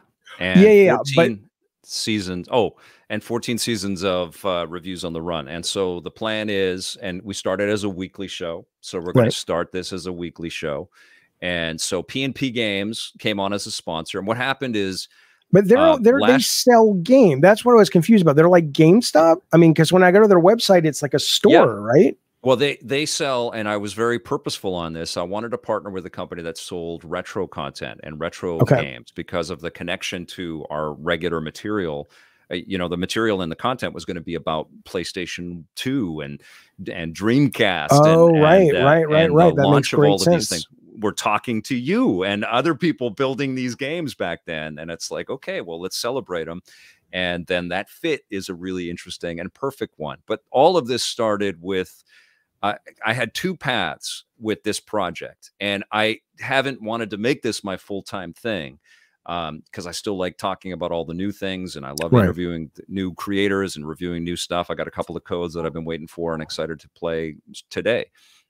So what are they, Victor? You can't drop that and not tell me what the codes are. Don't tell me what I think I'm under embargoes like crazy. You don't tell me if the game's good. You can't just tell me what your code's for. A couple of big March releases. All right, fine. Keep going. PvP. Big ones. PNP, sorry. And so I had a couple of paths. Like I was, you know, sending this sporadic email out to different people that we both probably know in the games industry about, you know, what I've got this archive. I want to get it out there. And, you know, is there an interest in maybe sponsoring it? And I can hire a couple of people to kind of digitize everything and piece this all together, and we can start to do that. And I got some interest, but it was taking its time. And then in the midst of that, the University of Toronto, Mississauga purchased a physical media of video games from a gentleman that passed away. His name is Sid Bolton, and he had the largest collection of games and PCs and hardware in this space in Canada, out of Brantford, Ontario. And going back how far, like Atari era, to the very beginning. Wow. Like, okay, cool. Copies of extraterrestrials, you know, not ET, but extraterrestrials for the Atari 2600, everything. And he's just a huge fan of EP, wonderful guy. I got to know him because he lived in the Toronto area, and we'd connect whenever we'd get out there. Scott Jones actually lived in Toronto and would see him quite regularly. And when he passed away, he stepped up and helped his widow, Jenny. Hi, Jenny, if you're watching. Try to find a home for this collection. And so he was talking with a bunch of different people, and you know, I chipped in with some ideas here and there, but he was like boots on the ground, trying every day to find the great fit. And then the University of Toronto, Mississauga was building up a game studies division within the school. It's a great school, by the way. I was out there to kind of celebrate our partnership. And just so I want to be clear on that real quick. Game studies division, that's not game creation. That's like critical studies of the art form. Yes. Yeah, yes. That's what's needed, man. That's so awesome. That's fucking awesome. Okay, keep going. Well, sorry. So they got the Sid Bolton collection, and then Scott introduced me to Chris Young, who is the head of the libraries out there. And then we got to talking, and I thought, you know, maybe there's a fit for our content there to kind of partner with all this physical video game stuff. And so we put an educational license deal together, and Chris came out to me, and we were working out of my garage because I had all the physical media stored in my garage. And we just what's it stored on? Just like big beta tapes, or what? Everything. What Betacam SP, Mini DV, DVC Pro, XD Cam, on hard drives. Okay, and it was a massive 4,000 episodes of television, and then all of the A-roll, all of the you know, the 20-minute interviews that we would shoot, that we would edit down. Oh, you got that as well. Okay. Yes, and also some of the footage.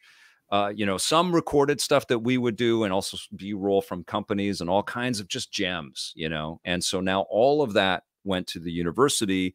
They have started to digitize all that as part of our arrangement. They're going to send me all the media because they don't own the media. I own it all, but they've got the license to show it to their students. And so they're going to share it with their students there, which I think invaluable for them, you know, because honestly, we were the only outfit that was visiting a lot of these companies. Yeah, I mean, I saw your trailer on your channel for this, and it's like, you know, as a guy who lived it, and that was really my heyday back then. It's like a time machine. I mean, all the Miyamoto looks like he's like 25 years old, and you know, I think who is the guy? Molyneux had hair. I was like, who the fuck? That's fucking Peter Molyneux. Yeah, it's really cool. And you're right. I don't know who else has this content, the scope. So I love that. I love that it's protected now. So maybe in 100 years, people are studying video games, and it's like, hey, who's that handsome fuck? Oh, that Victor Lucas behind him. That's Jaffe, though, if you're curious. But that's awesome. Awesome. Well, I'm very appreciative and very excited that this is happening, and honored as well. And I got to go out to the school and meet some of the faculty and some of the people that are working on all that at the library. And so when that sort of piece was being taken care of, because that is a huge chunk of the work, is just digitizing it. And then, we want to database it so all of it is very easily searchable as well. Because it's one thing to have all that content. It's another thing to like find things. The other thing that's been happening with me, David, because we did all of this field work and all of these visiting with companies, is, we're losing people, and when Bernie Stoller passed away, who was the president of Sega, I had people, and then came to PlayStation, which was, he was at PlayStation. Yes. Yeah. Very colorful, super cool guy. We had him on the show a bunch of times, but people were asking me for clips and footage and I don't have it all. And I didn't have it all on YouTube because of the effort to get it all there, but I had something and I was able to find it. And it really hit me like, this is my work. And this was our effort to, document everything, but there's a responsibility here. Like, we really have the history of games. A big chunk of it is sitting right there. And so we need to do something with it. And so the school, AI is going to be your best friend soon. It's going to just be like, show me the Bernie Stoller stuff where it's funny. I guess so, right? Yeah. There's 6 clips. So. Yeah, I guess so. Well, anyways, they're digitizing it. They're sending me the material. And then I thought, okay, well, now that I've got the content, here is an opportunity to help me with, getting it out there and putting it out there and finding new ways and sharing it, and also an opportunity to market whatever they're working on. But let's make it a fit, and let's make it something where the people that are participating in this see the value in it and are excited to do it. And so I put out an innocuous tweet just saying, are there any retro game stores out there that would like to talk about an electric playground project that I'm working on?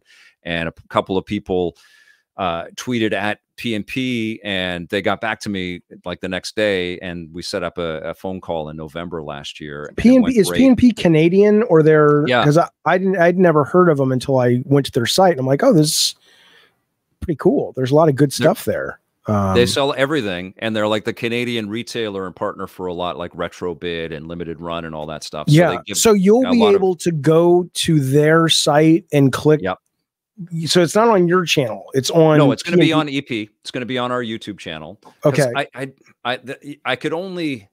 This project is a big one, but I could only kind of put the package together around what I know. I don't know where this is going to go, but what I do know is we have our channel at youtube.com/EPTV, and people do come there. I want more people to come there and to subscribe to it, and they'll watch the content there. I don't know where this goes, but the other thing that I'm definitely asking people is, and they serve Americans and Canadians out of PNP, is just to buy your games there. Because what they're like, I'm not going out there with a Patreon or a GoFundMe or any other thing. I'm going to serve up all this content, but just support this work if you like it and want to watch these classic episodes and this content.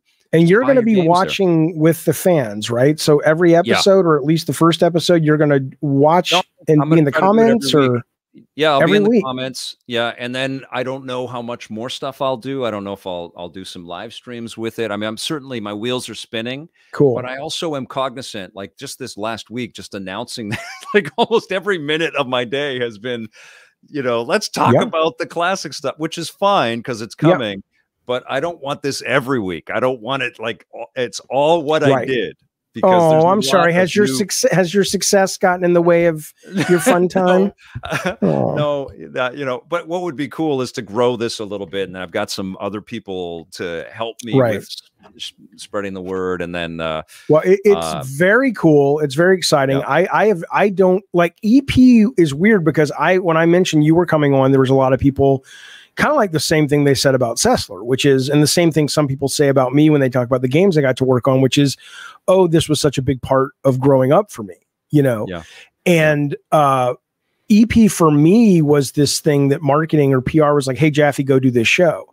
But because I think, I don't know when it was on in America, I would watch it when I was on it, I'm like, how do I see this? But for so many people, this was their childhood jam, really, and that's unbelievable. I mean, it's very, very cool. It's very exciting, and I'm looking forward to watching the first episode because I don't I mean, who's on who you got coming up on the first episode, March 23rd? That's one thing that I'm going to do is every week I'm going to do this week on Electric Playground. I'm going to do a whole every week. I'm going to put that out there. And yeah, well, the first episode is celebrating E3 as an idea. The first E3? We were shooting at the very first. We've shot at every single E3.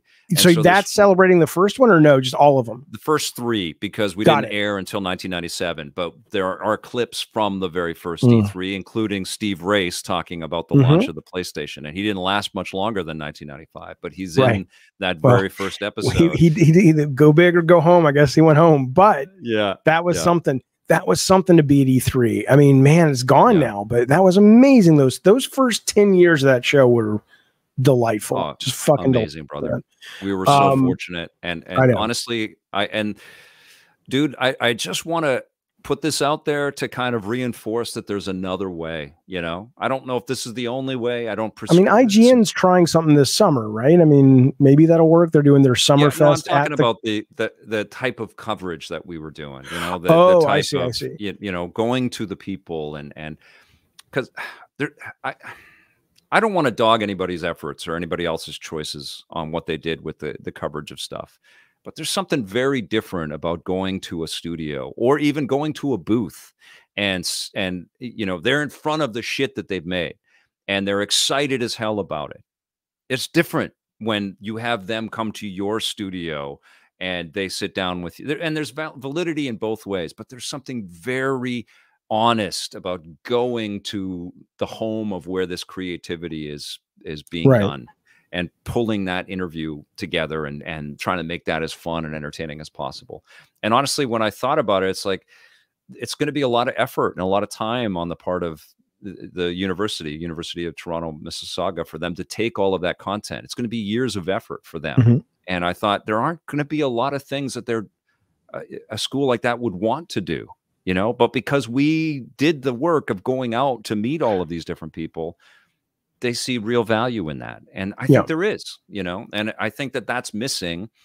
And I think because it's missing, I think that there is a lack of awareness that there are human beings on the end of these creative decisions. They're people, you know, and we going back to the first couple of questions, then do you feel that legacy, because I know it was entertaining and I know it was celebratory, but do you feel future students who are looking at what it meant to make video games, do you think they are getting a fair and balanced look, or do you think it's a little more saccharine and glamorized in a way that maybe isn't as much truth if you would have known now than what you know now where this is going to end up? I think it's aspirational and raw. And, you know, in those early episodes, we would go to studios and we would see sleeping bags under desks and we would joke about it. And you'd film it and talk about it, because that was the culture then, you know. Still, that would not be the culture now. Well, it depends. Well, it wouldn't be on air now. Let's put it that way, and there would be a different dissection of it now. Yeah. But the other thing that happened, David, is that I heard from a lot of executives along the way, a lot of game studio managers and developers, that they decided that they wanted to pursue the work of making video games because they saw our show and they saw that people were making these things and they saw these studios.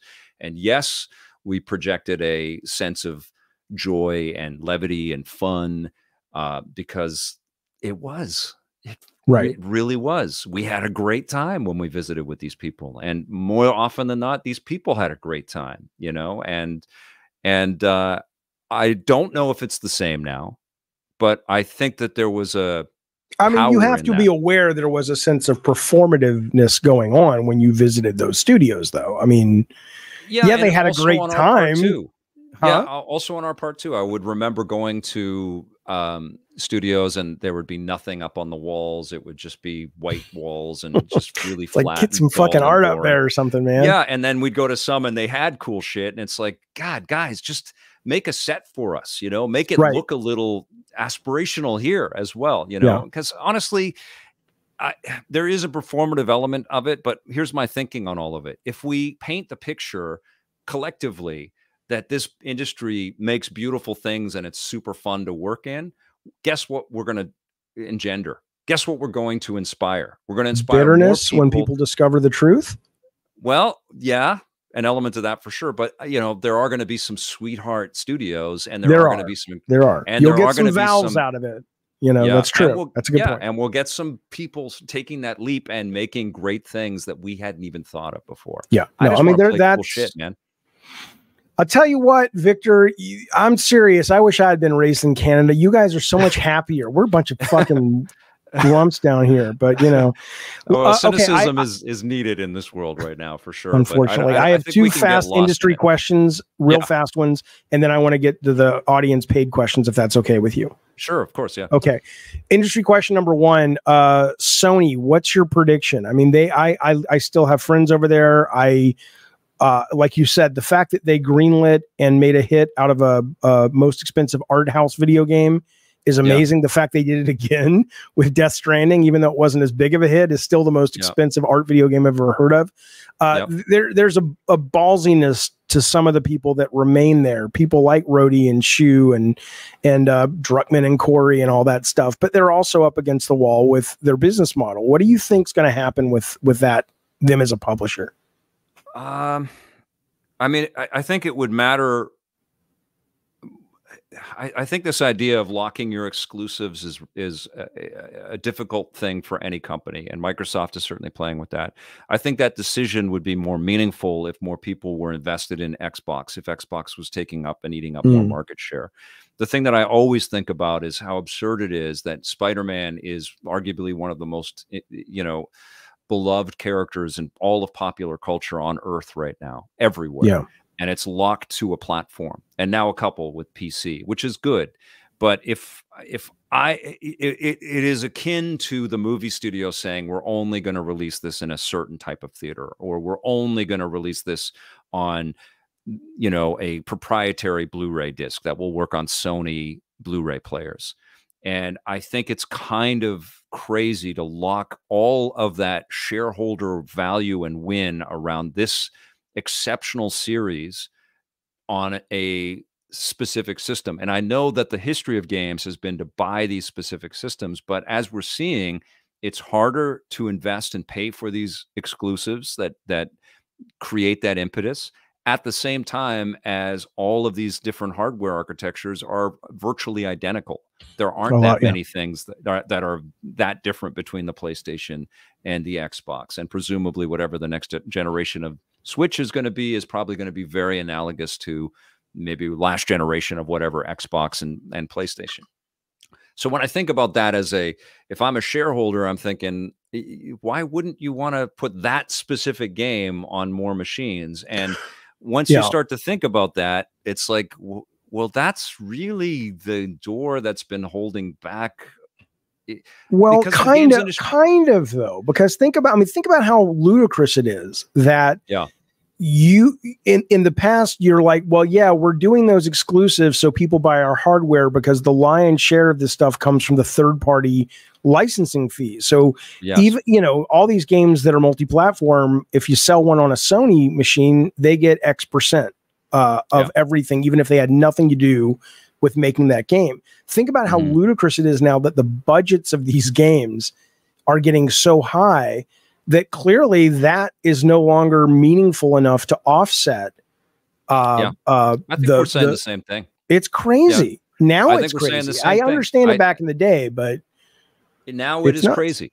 And the business needs it. And I think that there will be an appetite for AI to kind of soften the expense of some of these studios, and the studios are definitely going to have a lot of you know, anecdotal evidence to support the adoption of technologies that will bring down the costs of things. I think that expectation of production quality is not going to disappear.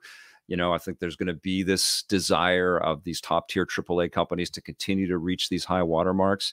But I also think it's kind of it really affects the business that we keep selling to the same amount of people every generation. You know, it's not growing exponentially like the budgets on the I know I have theories, but what's your theory as to why that we can't, you know, the Sean Layden pie of 300 million? Yeah. It gets split up differently, but it doesn't really grow or shrink all that much when it comes to console. Well, I think it's because you're asking the consumer, and this is the stuff that we, we're trying to. The consumer you have to ask the consumer to be incredibly educated. It's such a tough thing. In the language of interactivity, or what do you mean? Yeah, in the language of video games, you have to you view on that person, that purchasing consumer, and oftentimes it's a mom in a household, to walk into a store or peruse an online store and know exactly what choice to make at every step of the way to get somebody to have fun with a video game. And that seems so like so many obstacles, so many hurdles, so many choices of what clubhouse to join. And oh, I effed up. I was an Xbox person, so I stayed with Xbox, but I'm not happy with Xbox this generation. I should have gone with PlayStation. You're creating all of these different obstructions from people to have the fun of video games. And you're really asking that initial consumer to know so much about why they're buying this and who they're buying it for. And also, not to mention the amount of trust that you're asking of them, that this thing that you're spending your initial money on will be supported with lots and lots of fun things to play. And I feel like a lot of that stuff should siphon away and make the friction be as light as possible and let people just play as many of these experiences as possible. It sucks for an Xbox player that loves Spider-Man that they can't play Spider-Man on that machine. It sucks for them, and it sucks for the mom of that kid, if they bought the wrong thing. And that's stupid. I mean, it just I think what sucks even more is the fact that there's nothing in there for the mom. I think if you're talking about growing the pie, and I think it's wonderful that parents and older people have been able to embrace interactivity via simpler games. But I do wonder, and I don't know where like Amy's Captain America Black Panther thing is going to end up. I know there was a time she was talking about, and I was very excited to see this. She did a conversation with Tim Schafer at DICE, and she was talking about trying, not making Bandersnatch, but making something that was more anybody could sit around the TV and play it. And I don't know if it's become more of a straight up AAA action game, but I think that's a big problem, which is, a lot of these games that cost a lot of money are, anybody can go watch a Marvel movie. And if it's a good Marvel movie, they're in, even if they don't have a history of loving comic books. But not anybody can pick up Spider-Man, even if Spider-Man was on every console in the world. The number of people that could pick it up and understand the controller and all that. I think that pie is never going to grow until that gets fixed. I mean, I think out of all of the big AAA experiences that have come out, in this era, that's probably the lowest barrier to entry. I think if you handed a controller to anybody and just got them swinging around in New York City as Spider-Man, they're going to have a smile on their face. I think but you got to have them not run away screaming when they see the controller. And I think it's just intimidating to a lot of people. Another obstacle for sure. Right. But, you could just let them play Mary Jane. She's the most powerful character in the whole game. So I like that game. I was a fan. I freaking, that's why Spider-Man 2 is my favorite. And honestly, I love what PlayStation is just an incredible company, well, they were. I don't know who they are anymore. I don't know what's going to emerge, but I the Horizon series and Spider-Man and and Spider-Man Last of Us stuff and Uncharted. There are people there are people there that are amazing. I don't know though. I'm not just kind of doing console war stuff. I don't really do that. I don't know who's calling the shots at this point. Like when you look at the guy who's the interim head right now, he seems to have a very different philosophy than the Shoes of the world, than the Sean Layden's of the world, possibly even the Jack Ryan. Jack Tretton. What's the guy's name? Who's the guy in Clear and Present Danger that Harrison Ford played? Jack Ryan. God, it's not the same guy, is it? All this time I haven't put it together. It's the same fucking guy, same name. Anyway, I don't know anymore. No, you're thinking of Jim Ryan and Jack Tretton. Jim Ryan and Jack. Yeah. I'm getting old, baby. But Yeah, I mean, I don't know who's running the creative decisions anymore. So I know they have a lot of talent over there. There's no doubt. Yeah. But well, they need. The only thing I would say to Sony is that they need to invest in the wackier stuff that they are famous for as well. You know, I think one of the things that Nintendo shows the business is they make an event out of every release that they make, no matter how obscure that title is. Yeah, and they celebrate all of it all the way along, and they think all of it has value. And I think one of the things that they don't know is maybe this one will hit, you know? Right. Well, Helldivers, I don't think anybody expected Helldivers, which did not cost the kind of money. Totally. They're most of their so much games from Helldivers. Right. Like, we all want new Jak and Daxter and Sly Cooper and Ape Escape. You know, Sony's got all of these beautiful things in their catalog. But the thing that I love about what Sony makes with these AAA cinematic experiences is that these are great conduits to tell people that video games are a lot more. They're a lot more ambitious than what your preconceived notions are. And every time I've gone on local news or national news or wherever, and they just sort of cursory have discussions around video games, the anchors always come back with this trite thing of like, wow, the things have come a long way since Pac-Man. And it's like, yeah, no shit. This is what we do now in the video game industry. But, this is how, you're seeing less of that, I imagine, right? Because now I mean, you and I don't know how old you are. I'm 52. I imagine you're somewhere in your 40s, right? I'm happy 36-year-old. Just what the fuck? And look, how long you spend on your hair? It's got to be more than a minute. No, it takes me a while. Always. God damn it. To get this thing up and but the point is, though, I mean, there's a point where we're becoming the anchors, right, in terms of age, and I think, you know, I don't know, bro. We'll always be playing, man. We'll absolutely, but that's what I'm saying. So I'm very excited to see if, you know, when we hit 80, are we? I'd like to think I'm still going to be playing. I haven't lost interest in games at all as I've gotten older. So, but yeah, I mean, they've come a long way. I'm excited for the future, but I have a bit more cynical take. But okay, last question is just, when do you play these fucking games? Because I see your reviews. I take forever to finish a game. Are you just really fast? Like, how do you get through these fucking things? I'm not very fast, and I spend a crazy amount of time, and my wife and my daughter put up with it, and it sucks. And I think about that all the time. And that's a big part of why I think that games should. There's a number of reasons why I think, and this is another reason why I like the Sony experiences as well. Those aren't typically super long.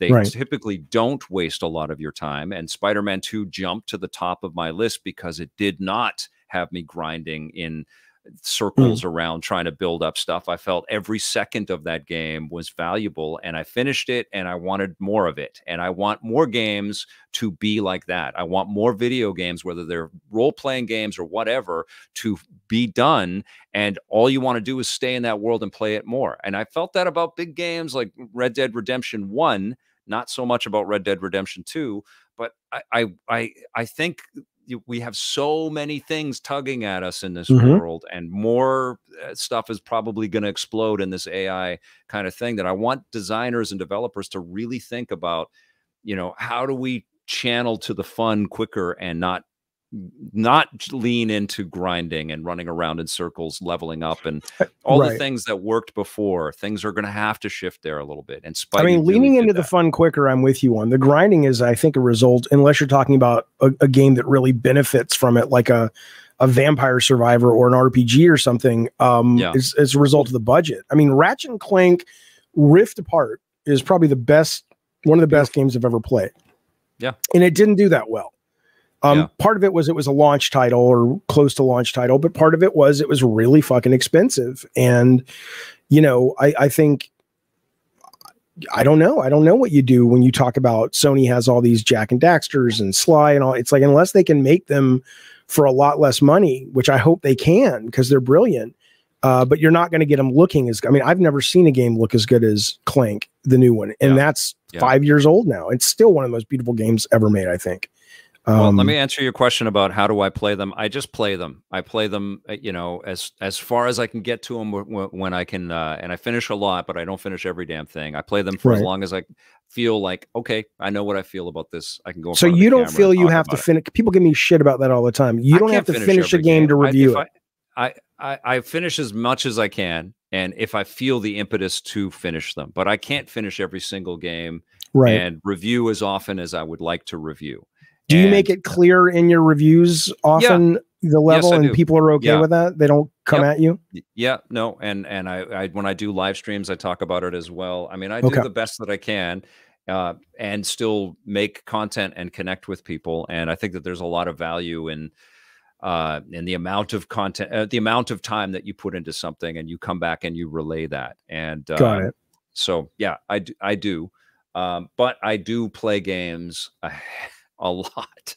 I mean, that's what I do. And that also factors into all of the choices that I make, you know, for better or for worse, all of the things that I decide to do. It's like, okay, well, if I do this, if I go there, like I'm not going to GDC this year because I have a stack of games that I want to be fair to, you know, and it's really come down to that. You know, I know I'm busy right now with telling people about the classic EP stuff, but I have a stack of really, really big games. That Can you say what you're playing right now that's not embargoed? Like, what are you spending time with playing right now?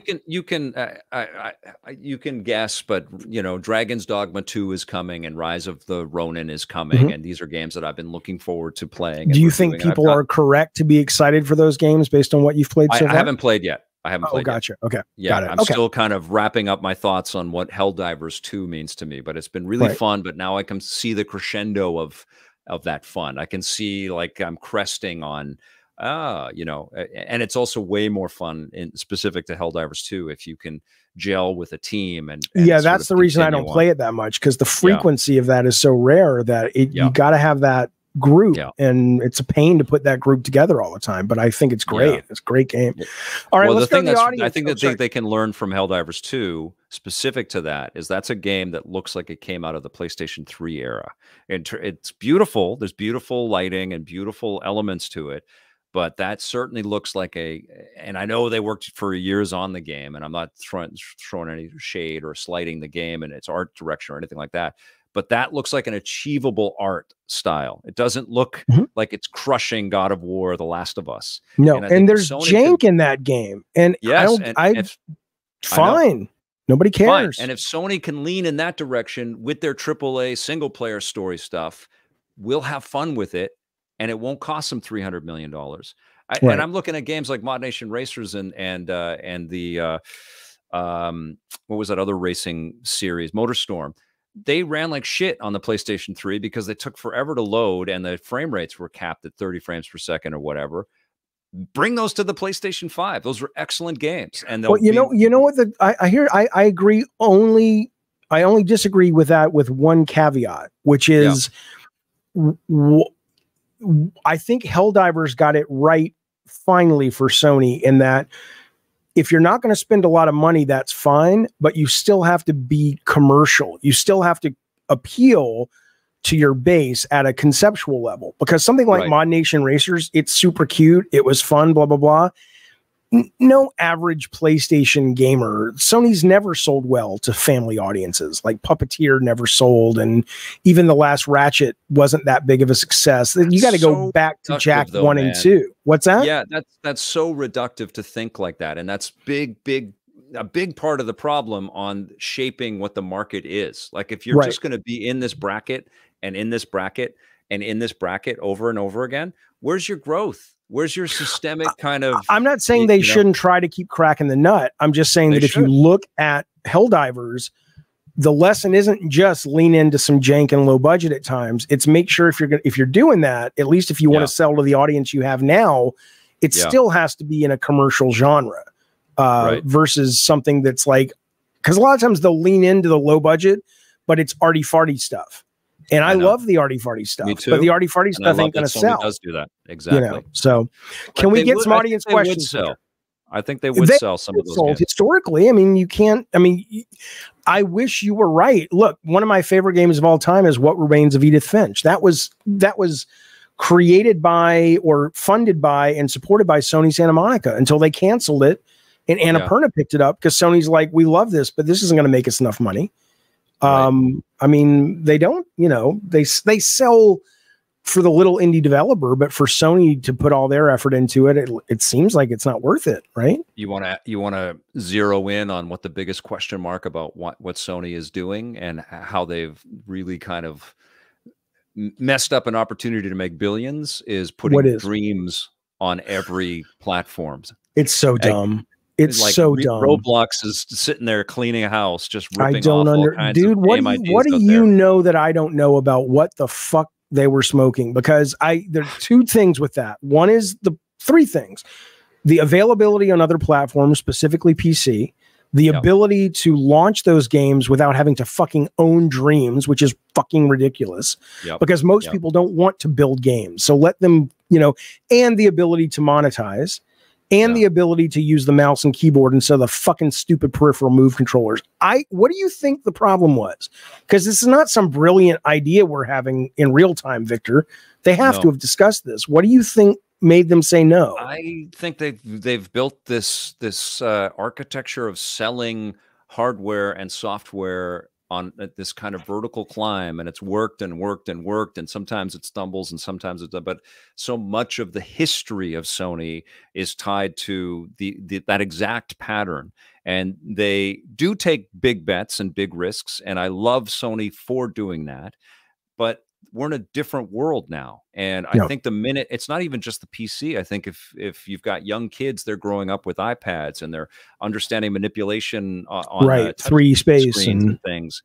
And Roblox became this $45 billion phenomenon because of its access and its availability and its ease of use and ability to make money. Not a lot of money, and it's got issues with its monetization, but you can fucking build a career if you're making games in what was it, the couple quarters back, Epic didn't make as much money as they thought because they had such money they had to pay out to the creators of Unreal Engine and Fortnite that were making content for Fortnite that they didn't anticipate people were going to play those creator levels as often as they did and as much as they did. It's an amazing incentive. Why would I spend all that time learning dreams if I can learn Unreal Engine 5 or fucking Roblox on my iPad? Yeah, and Dreams is just an amazing product. It is. I mean, we're like when you see it takes effort. It's not easy. Sony and Media Molecule probably could find ways to make it easier for people and give them lots of playable little instances and bits and things. It just baffles me. It is this access. Depriving people of access to things that just baffles me with video games. That's why I applaud Microsoft trying a different way, and I also applaud Nintendo stubbornly saying, nope, this is what we do, and we're not about hardware, and we'll release 19 IP experiences that we pay for in 1 year. And it's like, what? How do you have all of those things out there? Because when you focus on what the medium is, which is gameplay, and everything else takes a back seat, it's not too hard. I mean, it's hard, but it's different kind of hard. Good stuff. Thank you, Victor. I'm going to go to the audience if that's cool with you. Yeah, of course. Let's see what they say. Scott Woodford says, Jaffe and Victor, hope you're both doing well. That's not a question, it's a comment, and it's a nice one. Thank you, buddy. Richard, thank you for the super chat. He says, Victor, I watched your show as a kid. We got it on our only channel by antenna. My only access to gaming content as a kid. Much love. Isn't that nice? That's a nice thing to fucking hear. Very sweet, man. Tox Mod, welcome to the Diet Soda Soldiers. Thank you, buddy. Living Legend says, Victor, good to see you on the stream. I missed the EP show from the early 2Ks. You and Brandon Jones were huge parts of my childhood. Look at this. These are people paying money just to say they love you. It's not even questions they want answered. They're just, isn't that great? And I love Brandon too, and he's an awesome, genuine, just good person. It's very, very cool, and honestly, that's a lot of the interactions that I have in real life. I'm very, very grateful. It's unbelievable. I'm sure you were watching, but did you know? Like, how soon did you know the new G4 relaunch wasn't going to work? Immediately. And I was talking with them, and I did not get a good vibe off of the conversations. There was, I don't want to throw people under the bus, but there was a level of arrogance, and I think what people misunderstand about what I have put out into the world with these awesome teams is I have learned how to build things with an awesome team.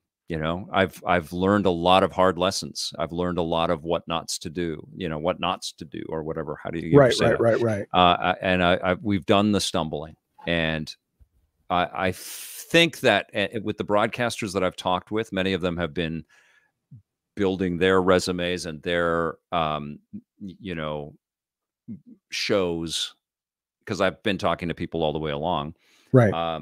They're trying to create their footprint and their sort of take on what they're going to green light to win the accolades based on that. What they seem to miss is the, I'm not pitching them me, you know, I'm pitching what I've learned, you know, and that's what I expressed to G4. And then I saw them systematically make every stupid, expensive mistake that they should not have made. And I knew it was destined for failure and irrelevancy. And now I get asked about G4, and it's like, I don't even want to talk about G4 because it's so tarnished and such a shadow of what it was and the value held, that it just makes me angry. You know, what a waste of time and effort and money that whole experience was. Yeah, that's true. Yeah. It wasn't satisfying to watch. That's for sure. Have you found it more difficult these days to get the access that you enjoy because companies can basically curate their own message and put it up on the internet without the conduit of having to go to the press? You know, I think that there should be both. I think that they should do that. I think that they should always be, you know, respectful of the technologies and the abilities that they have out there, and the communities that they're building, and utilize those tools in an honest way. And I think that there's lots and lots of value out of those conversations. But I also think that there's a tremendous amount of value from an editorial objective kind of viewpoint coming in and finding out about these decisions and these choices and asking from a genuine place of curiosity, and, you know, trying to open it up a little bit more. So I think that there definitely should be a bit of both. But have you noticed a little resistance now because they have their own ability to reach the consumer directly? Absolutely. Yeah, absolutely. And I think that's also been a dangerous slope for, because what expressing outside of your circle does is that you expose this automatically to a new group of people. And I think that the industry has a tendency to think we've hit the ceiling. You know, we sell 20 million units of Call of Duty a year. That's the most we're ever going to do. We can bank on that. We can all make our bonuses based on that. We can hit our quotas. We hit our stock prices. Everything is that's as best as we're ever going to do.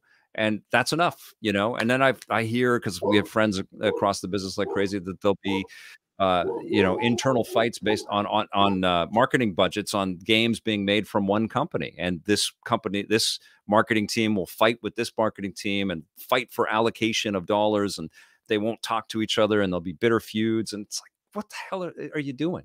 You know, like most people don't play video games. Most people don't play them. They don't give a shit about them. Most people don't. They don't know anything about it. They're busy with their lives.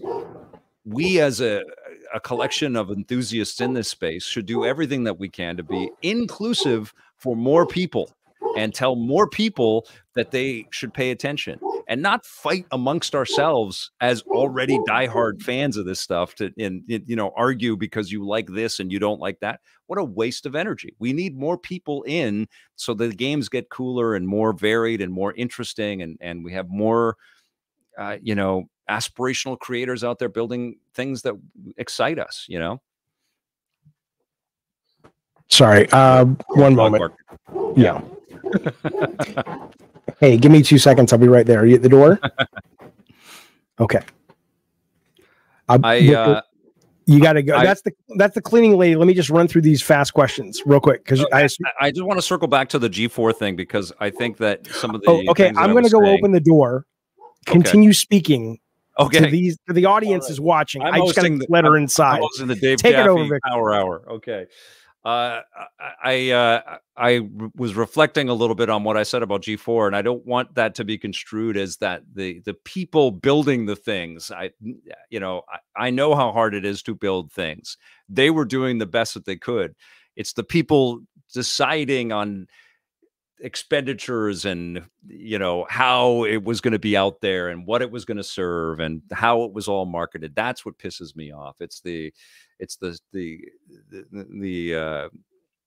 I don't know, the corporate sort of established architecture stuff that put G4 out there. Very disappointed in the way that that was all put together. But I also know that they didn't have any favors for how that G4 thing came together during the pandemic. You know, like that was also really awful timing for them to build a show where everybody had to work in masks and come in. And I'm sure there were lots of outbreaks and all that other stuff. But yeah, very disappointed. And part of it for sure was like, why didn't we get a chance to show them what we could do with them, you know? So, yeah.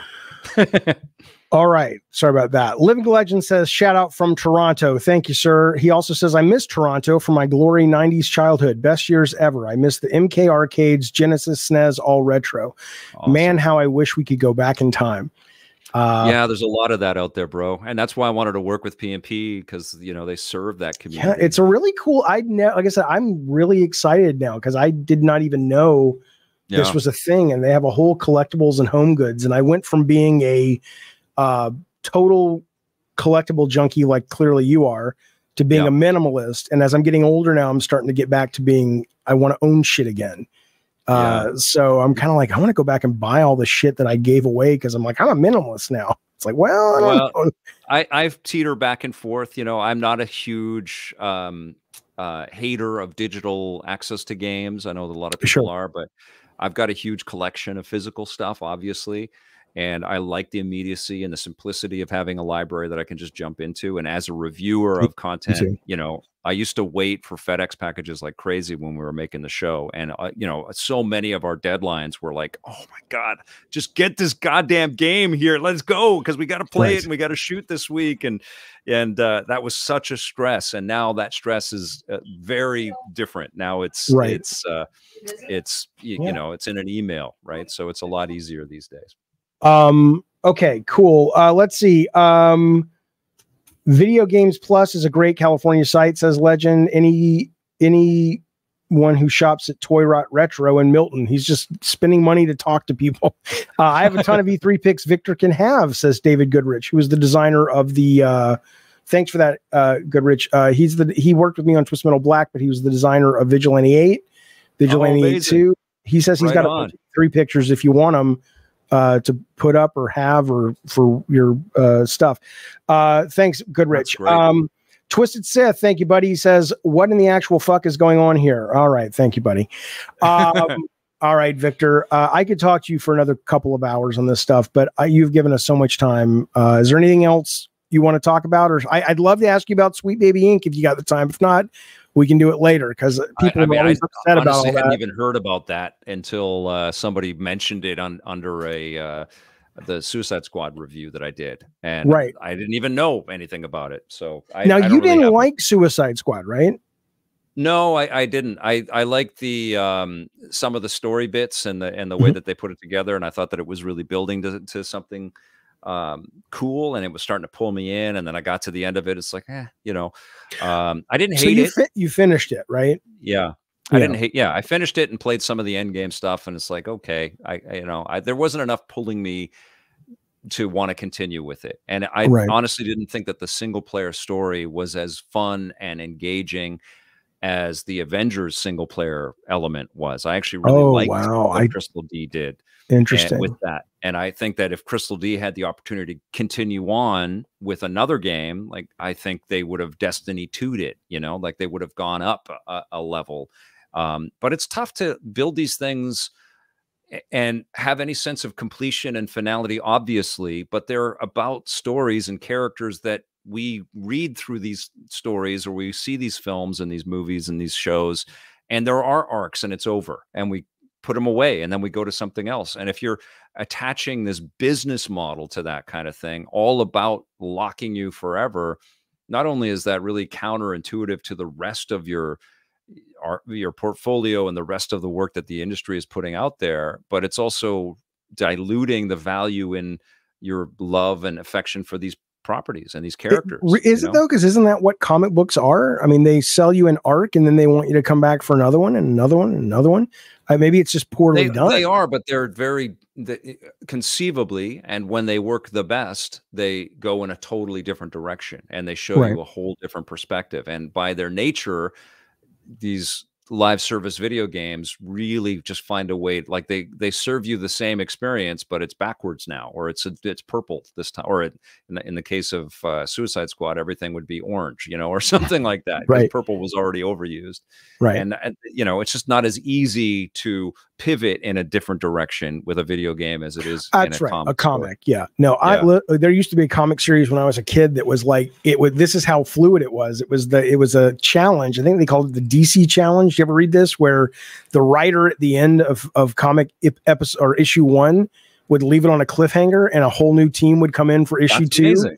It was really cool, but that's how fluid it was and quick it was back then. But I actually enjoyed that game more than I thought. I enjoyed Suicide Squad quite a bit. Although I couldn't kill Brainiac though, because it was just, they have that thing where if you quit and then you reboot, you have to play that whole fucking section again, and then you fight Brainiac. And by that time, I'm like, dude, it's my nap time. I'm old. Fuck you. Yeah. Anyway. No. Yeah, all right. That was a little frustrating at the end. It was. But all right, Victor, thank you, buddy. I really could talk for a while with you, but the time you've given has been great. Yeah. Oh, I would love that. If you would be open for it, I would love a part 2. Reach out anytime, and I'll reach out to you to come on mine. And good. And don't forget, if you're go ahead. Oh, I was going to say, first off, go to pnpgamesonline.com, because if you're like me, you never heard of it. It's very, very cool. Yep.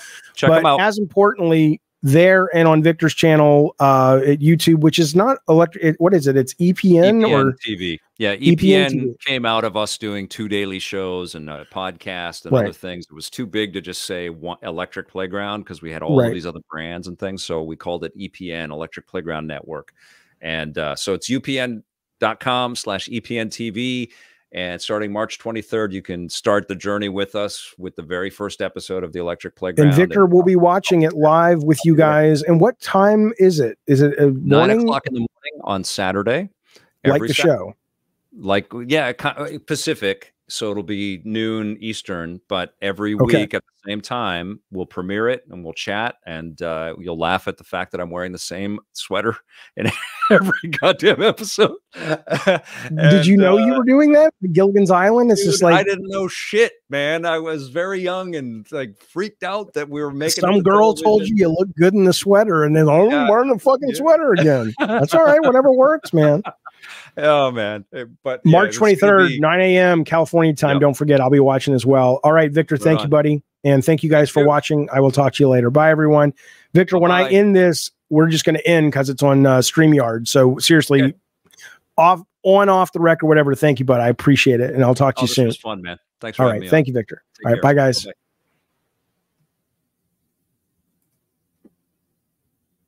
Maybe I'm still on. I am still on.